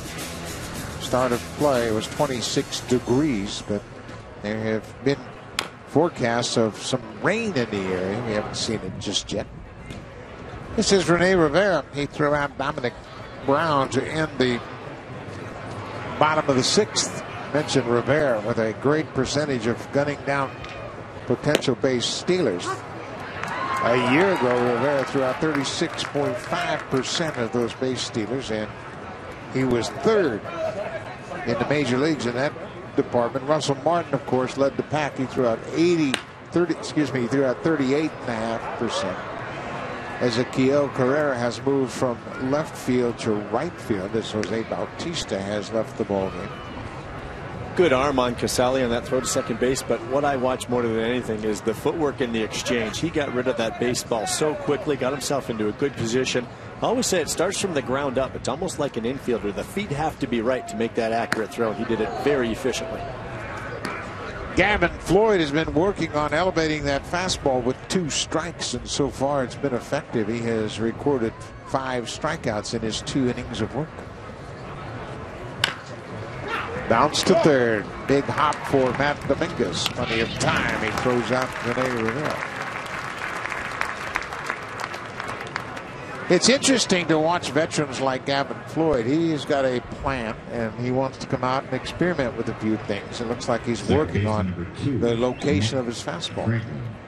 You talked about elevating that fastball and how nice that has been, and combined with the breaking balls that Russell Martin has been calling. But this is a veteran that knows how to pitch. The stuff is still there, obviously, despite his injuries, but he's certainly still got enough to get big league hitters up based on what we're seeing today, even though it's a bit of a depleted Rays lineup. I like what I see coming out of Gavin Floyd's hand. Yeah, I think that's the one thing you have to evaluate. Here we are in the middle of spring training, and just look at the pitches and look at how the hitters react to those various pitches. And understanding that each time out, pitchers like Floyd can continue to get a little bit better with those secondary pitches that we talked about earlier. Continue to build up strength so that fastball gets that extra mile per hour. All of those things will continue to get better and improve as the spring moves forward. Popped up. Dominguez drifting into foul ground. Waits for it, makes the catch. Nick Franklin's retired on the foul pop.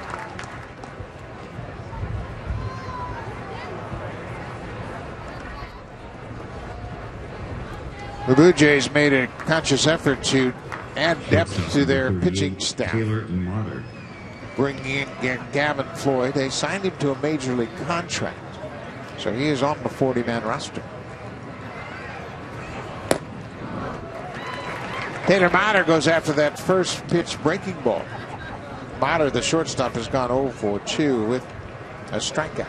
And I think when you sign a guy to a major league contract, you see something. You see him helping your club at the big league level. Now, will it be in the rotation or in the bullpen? That's the decision probably that's lies ahead for John Gibbons and Pete Walker. But again, we talk about a nice problem to have.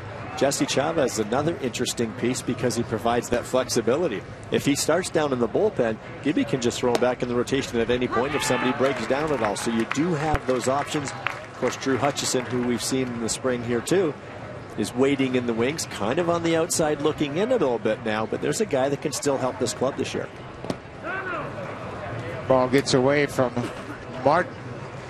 Drew Hutchison won 13 games a year ago, and he is certainly in the mix and determined to make it a tough decision on the front office and the coaching staff as to how they're going to set this team up. You will need more than 5 starting pitchers throughout the course of this season. Most teams are in that 8 to 12 range. You hope not to need more than that, but injuries happen. Guys break down, need time off. You need that depth. Last season, the average in the American League was 10 starting pitchers per team. Dominguez gives ground. He's got a strong arm in time. Another good defensive play from Matt Dominguez over at third.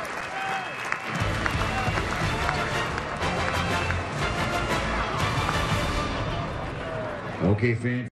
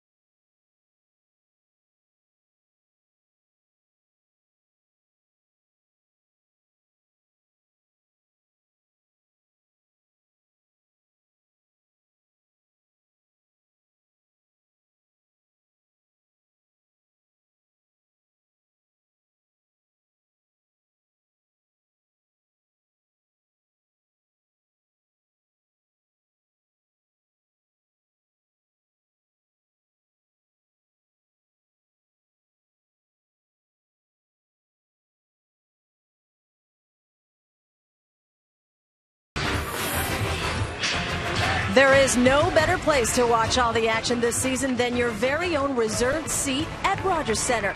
Great seats are still available. Call 416-341-1234 or visit BlueJays.com. Great schedule in the month of April, and the Blue Jays will open up against the Boston Red Sox to start their home portion of the 2016 schedule. So make sure you check out the season ticket opportunities. Russell Martin getting another at bat today. Russell's gone the distance so far as he bats here in the 7th inning. Martin is grounded out and struck out.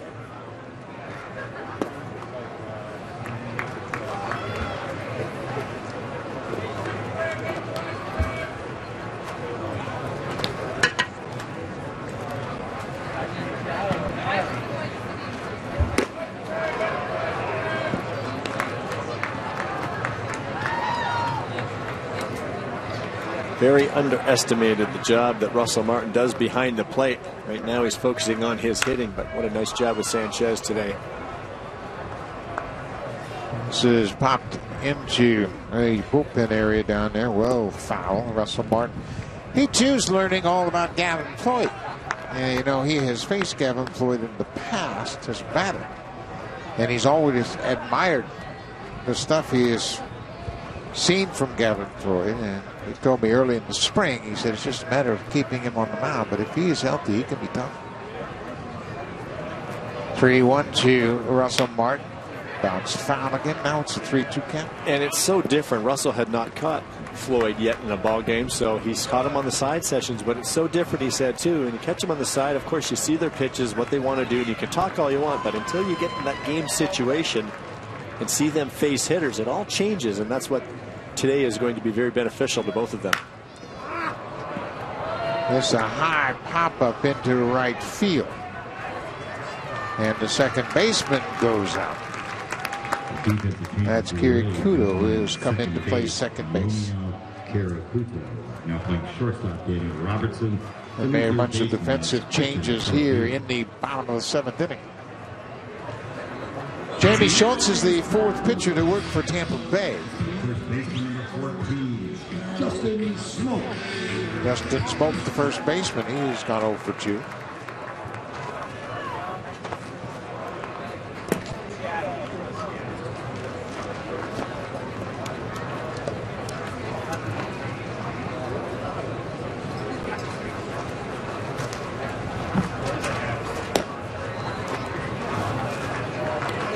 Smoke, another Blue Jays hitter, making a subtle adjustment in his stance, trying to be a little bit more 50-50 with his weight distribution and not swaying too far forward. The Rays play the shift as Smoke grounds out.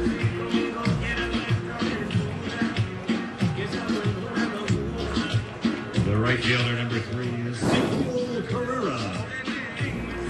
Gavin Floyd has joined us from the dugout. Gavin, good outing again today, and it looked like you got zeroed in pretty good with that high fastball.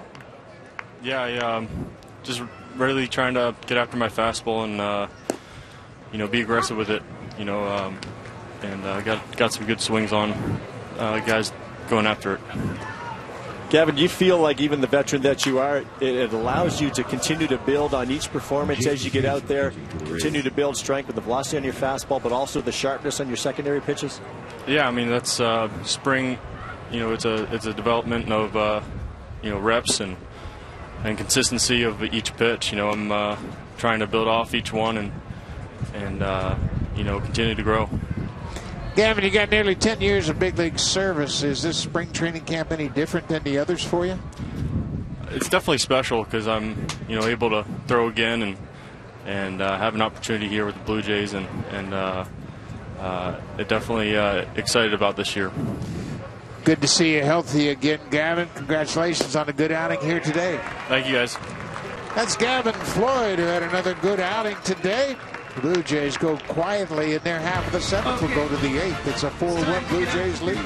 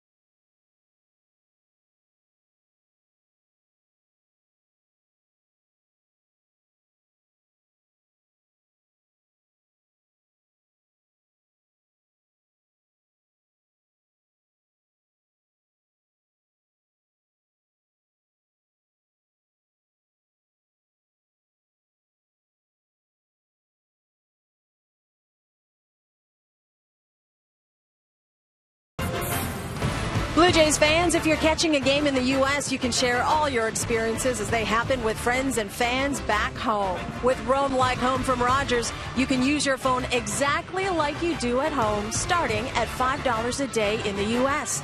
Go to Rogers.com/roamlikehome for details. Well, if you were down here and wanted to call home today, you could say, hey, I saw Jose Bautista hit his first home run of the spring. Jose has a terrific fan following.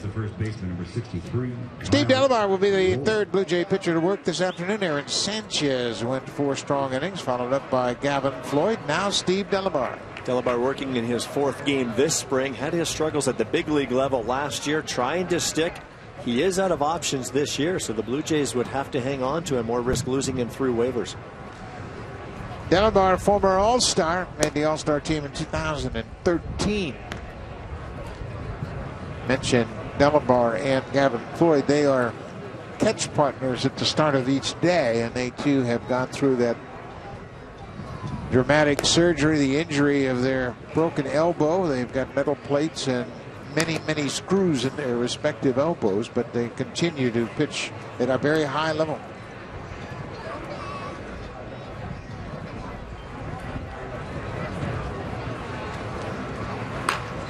Kyle Roller has driven in the only Rays run of the ball game. He had an RBI double off the fence in center field in the 5th. Gavin Floyd went 3 innings, allowed 2 hits in that run. Didn't walk a batter and struck out 5.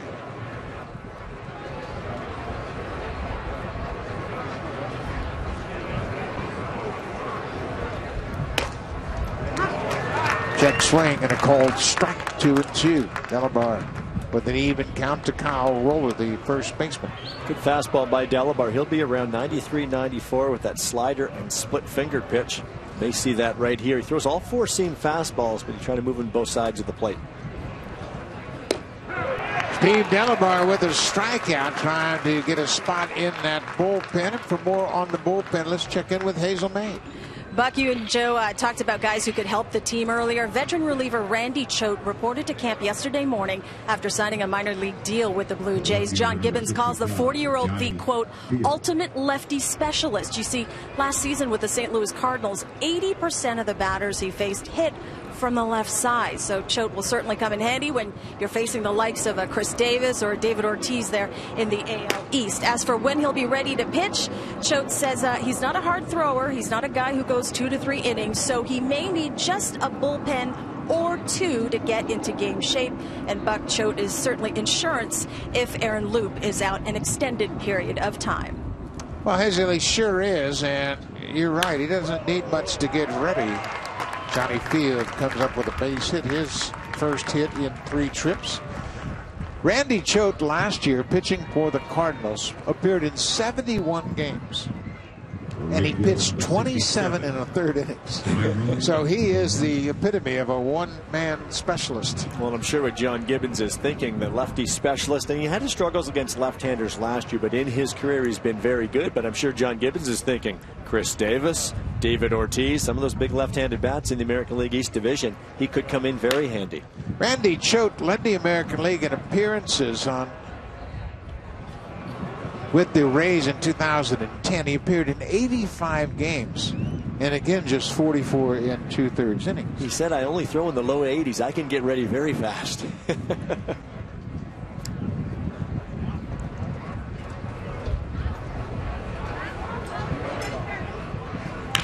This is Dairon Verona, who came in defensively, getting his first at bat. He flies out to Dalton Pompey, and Pompey entered the game defensively in the 7th.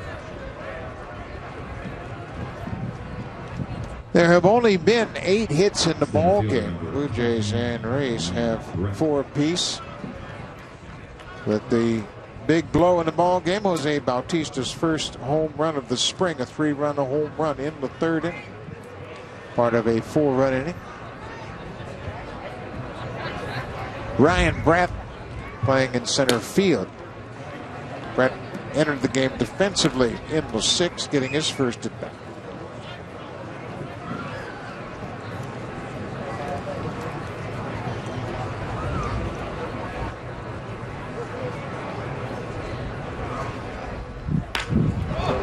Little looping pop to the second baseman, David Adams. Steve Delabar with a good inning of work. The bullpen trying to sort things out for the Blue Jays.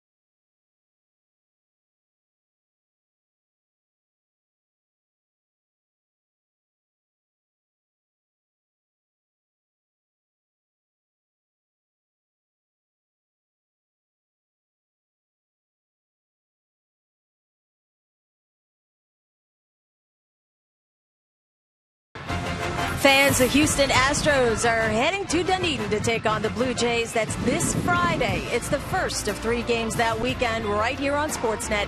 Join us at 1 p.m. Eastern, 10 a.m. Pacific time.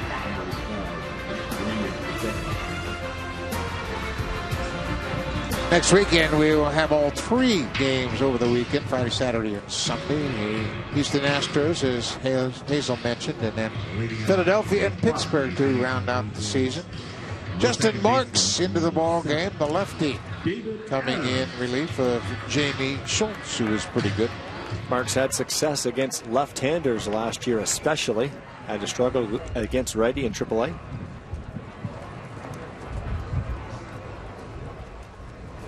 Marks is the 5th Rays pitcher to work this afternoon. David Adams goes out to the first pitch and lines out to the second baseman. Adams, in his first at bat of the afternoon, hit it hard, but right at the second baseman. The shortstop, number 58, Gio Meyer. Well, they had him played perfectly. Good swing by Adams, staying inside this baseball. And I think he may have gotten jammed a hair, but positioned perfectly, taking a base hit away.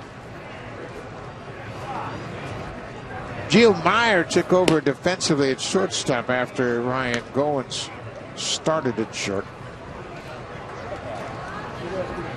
Meyer appearing in his 11th game of the spring. Hits this one toward left field, and that's going to get past the left field and go all the way to the wall. Brian Brett, the center fielder, plays it off the wall. Gio Meyer has a 1-out double for Meyer. That's his second double of the spring. Comes against the lefty, Justin Marks. Center fielder number 48.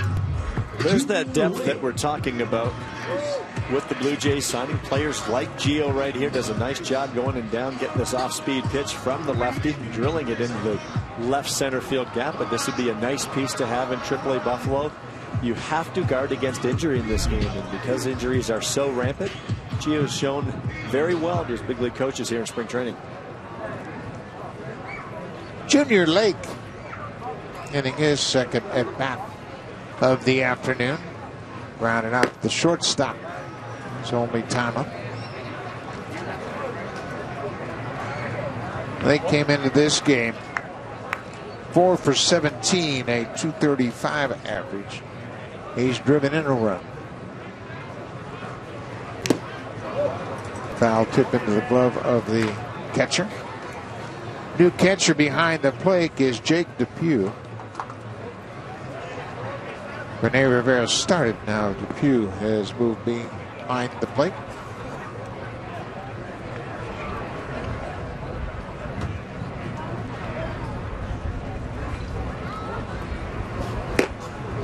A good fastball kind of tied up. Junior Lake got it up and in.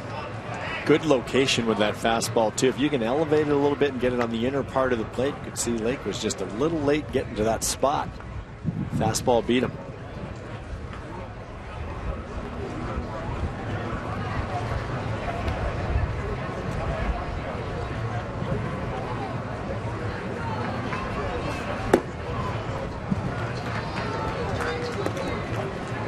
Two and two. We're in the bottom of the 8th. Blue Jays scored all their runs in the bottom of the 3rd. Tampa Bay got its run in the top of the 5th. The pitchers have had the upper hand here this afternoon. Gio Myers at second. He had a 1-out double to the wall in left center.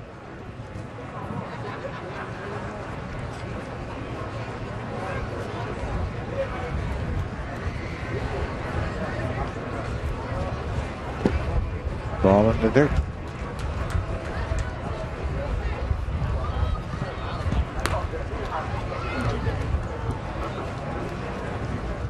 Junior Lake, the right-handed bat in that competition for the extra outfield spot. He's trying to do what he can. Got a lot of upside, of course. Got parts of a couple seasons in the big leagues. Trying to open eyes also in this camp. Base hit to left field. Gio Myers going to come around to score. That ball goes all the way to the wall. Junior Lake drives it around with a stand-up double. For Lake, his second RBI of the spring. Well, Marks had gone with some soft breaking balls as well as the fastballs in. This time it's back in there, but Lake makes the adjustment, gets the bat head out, and he just drills this ball into the left field corner, easily scoring the run. Good piece of hitting from Junior Lake. And again, when you're trying to impress coaches, trying to win a spot on a roster, those are the things that help. Lake is 1 for 2 with an RBI. Matt Dominguez batting for a second time. Dominguez took over for Josh Donaldson. End of the ball game as a pinch runner in the 3rd. He grounded out in the 6th.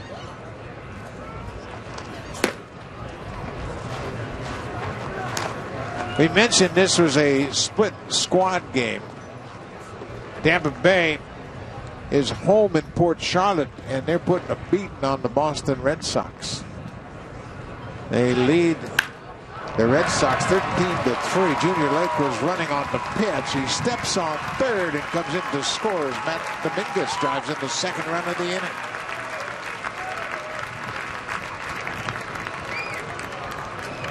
Well, Junior Lake, and continuing to try to impress, he already did with an RBI double.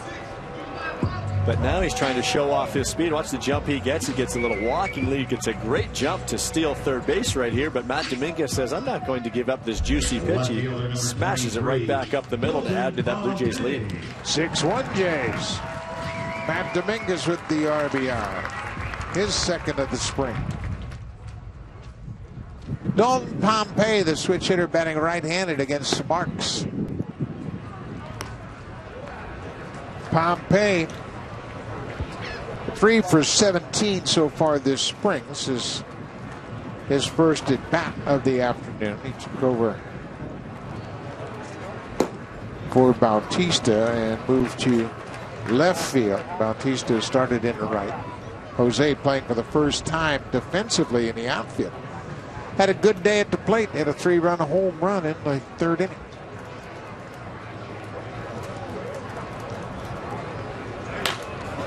Popped up over near the seats, and the wind will blow it out of play.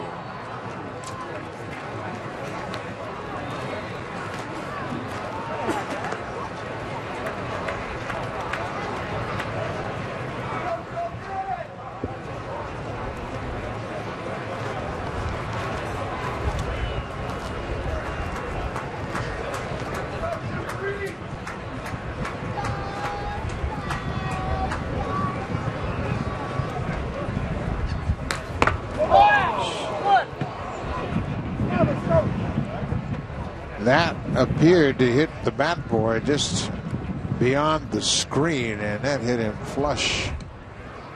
They got that protective screen up, but boy, oh boy. Ball got around that screen and cut him flush. You could hear it sound like they hit a bat. Well, you know, he was behind the screen, but with the angle towards home plate off the bat of Dalton Pompey, he was not protected. Pompey fouls it off into the seats. That's what happens in spring training. The coaches and the bat boys, they're outside of the dugout to make room. There's an awful lot of bodies. They usually put a screen in front, but if you get too many bodies in there, you're not necessarily protected behind that screen. Well, you can see a lot of coaches have taken a seat outside of the dugout just so they can see the field better. Pompey strikes out. Second out of the inning. The dugouts here in the spring training ballparks are small. They obviously cater to the Florida State League most of the time, and there's just not enough room for everybody to get in the dugout and have a good look at the field. Dominic Brown walked in his only plate appearance this afternoon, hitting in the fourth spot in the batting order.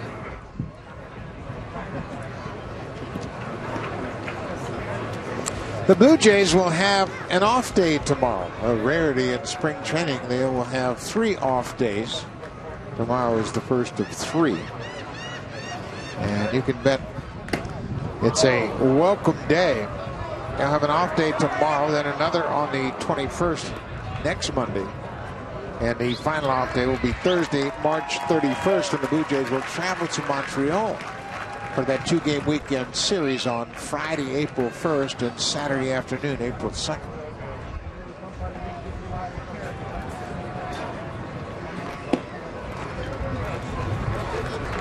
It's a welcome day off for John Gibbons and his players. It's right in that kind of that midpoint or in the middle of the month where guys don't have to even show up at the ballpark. Go get a golf game in, enjoy some time with your family, whatever you might do just to get away for a day before they amp up again. You know who really enjoys off days? Broadcasters? Oh, coaches, absolutely. The coaches, I tell you what, they put in long hours. They are here before the sun comes up to lay out the plans for the day's workload, and then they work a lot of side sessions, a lot of extra batting practice in the tunnels, and they deserve an off day. It's a very well orchestrated camp. There's an awful lot going on throughout the course of the day before this 1 o'clock ball game. The morning is very full. You see bodies all over the backfield, the little half fields, the batting cages. That's all scheduled and orchestrated. It's a high pop. Brandon Getzman comes in and makes the catch over near the foul line. So the Blue Jays have scored 2 in the bottom of the 8th. We'll go to the 9th, 6-1. Blue Jays.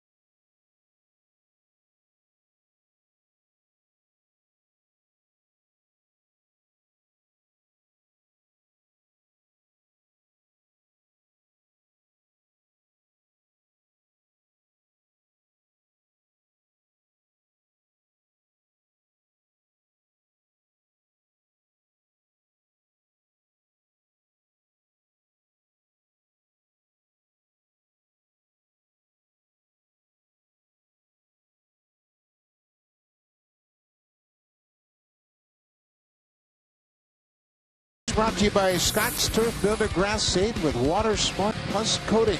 Grows grass quicker and thicker. Guaranteed. Well, the youngster Taylor Guerrero getting the start today for the Rays, and he left this pitch on the inner half of the plate to Jose Bautista, and he learned in a hurry you cannot do that. Jose does a lot of damage. He did it on that pitch, giving the Blue Jays a 4-0 lead. That 3-run shot back in the third inning over the left field wall. Two-time home run champ Jose Bautista has pounded out 243 home runs for the Blue Jays. He has averaged 37.8 home runs per season since 2010. That's the best in the American League. Donald Leon comes on to try to close things out for the Blue Jays here in the ninth. Leon came over. He was purchased by from the Oakland A's for cash, pitching in his third spring game. This is another one of those arms that the Blue Jays are looking at as that depth piece, but he's out of options, so he's another one that a decision will have to be made on him here before the end of spring training.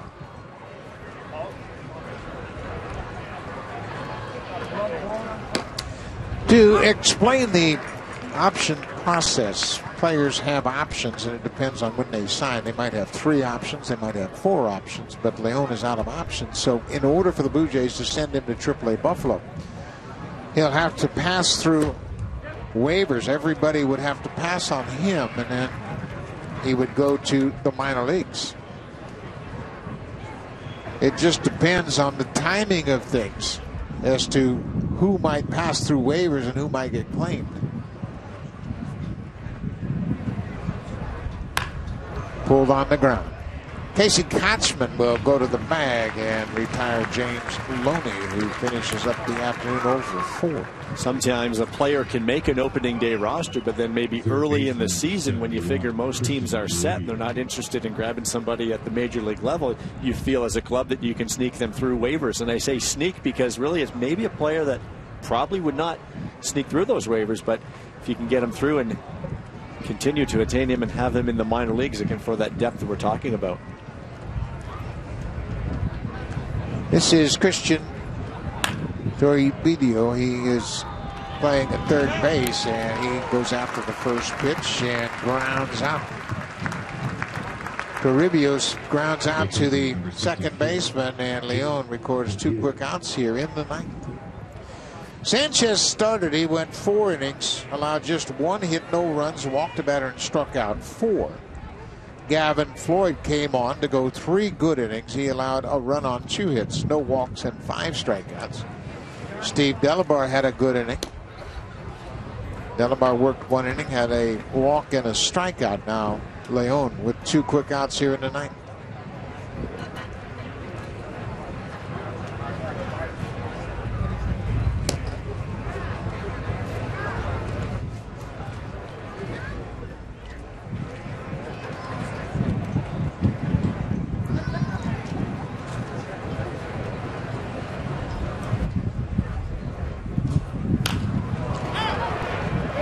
Up on the infield. David Adams coming in, and that'll do it.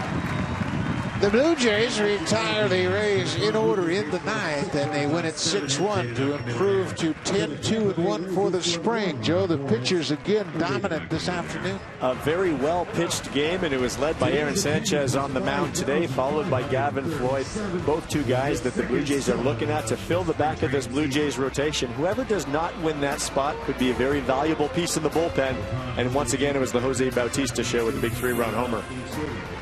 We'll be back on the air next Friday afternoon. The Houston Astros will be here in Dunedin to take on the Blue Jays. It all starts at 1 p.m. Eastern Time, 10 a.m. Pacific. The Blue Jays win it 6-1 here against Tampa Bay. And Jose Bautista with his first home run of the spring. Another good outing for Aaron Sanchez. Same for Gavin Floyd. Thanks for watching. We'll see you next Friday. Have a great afternoon, folks.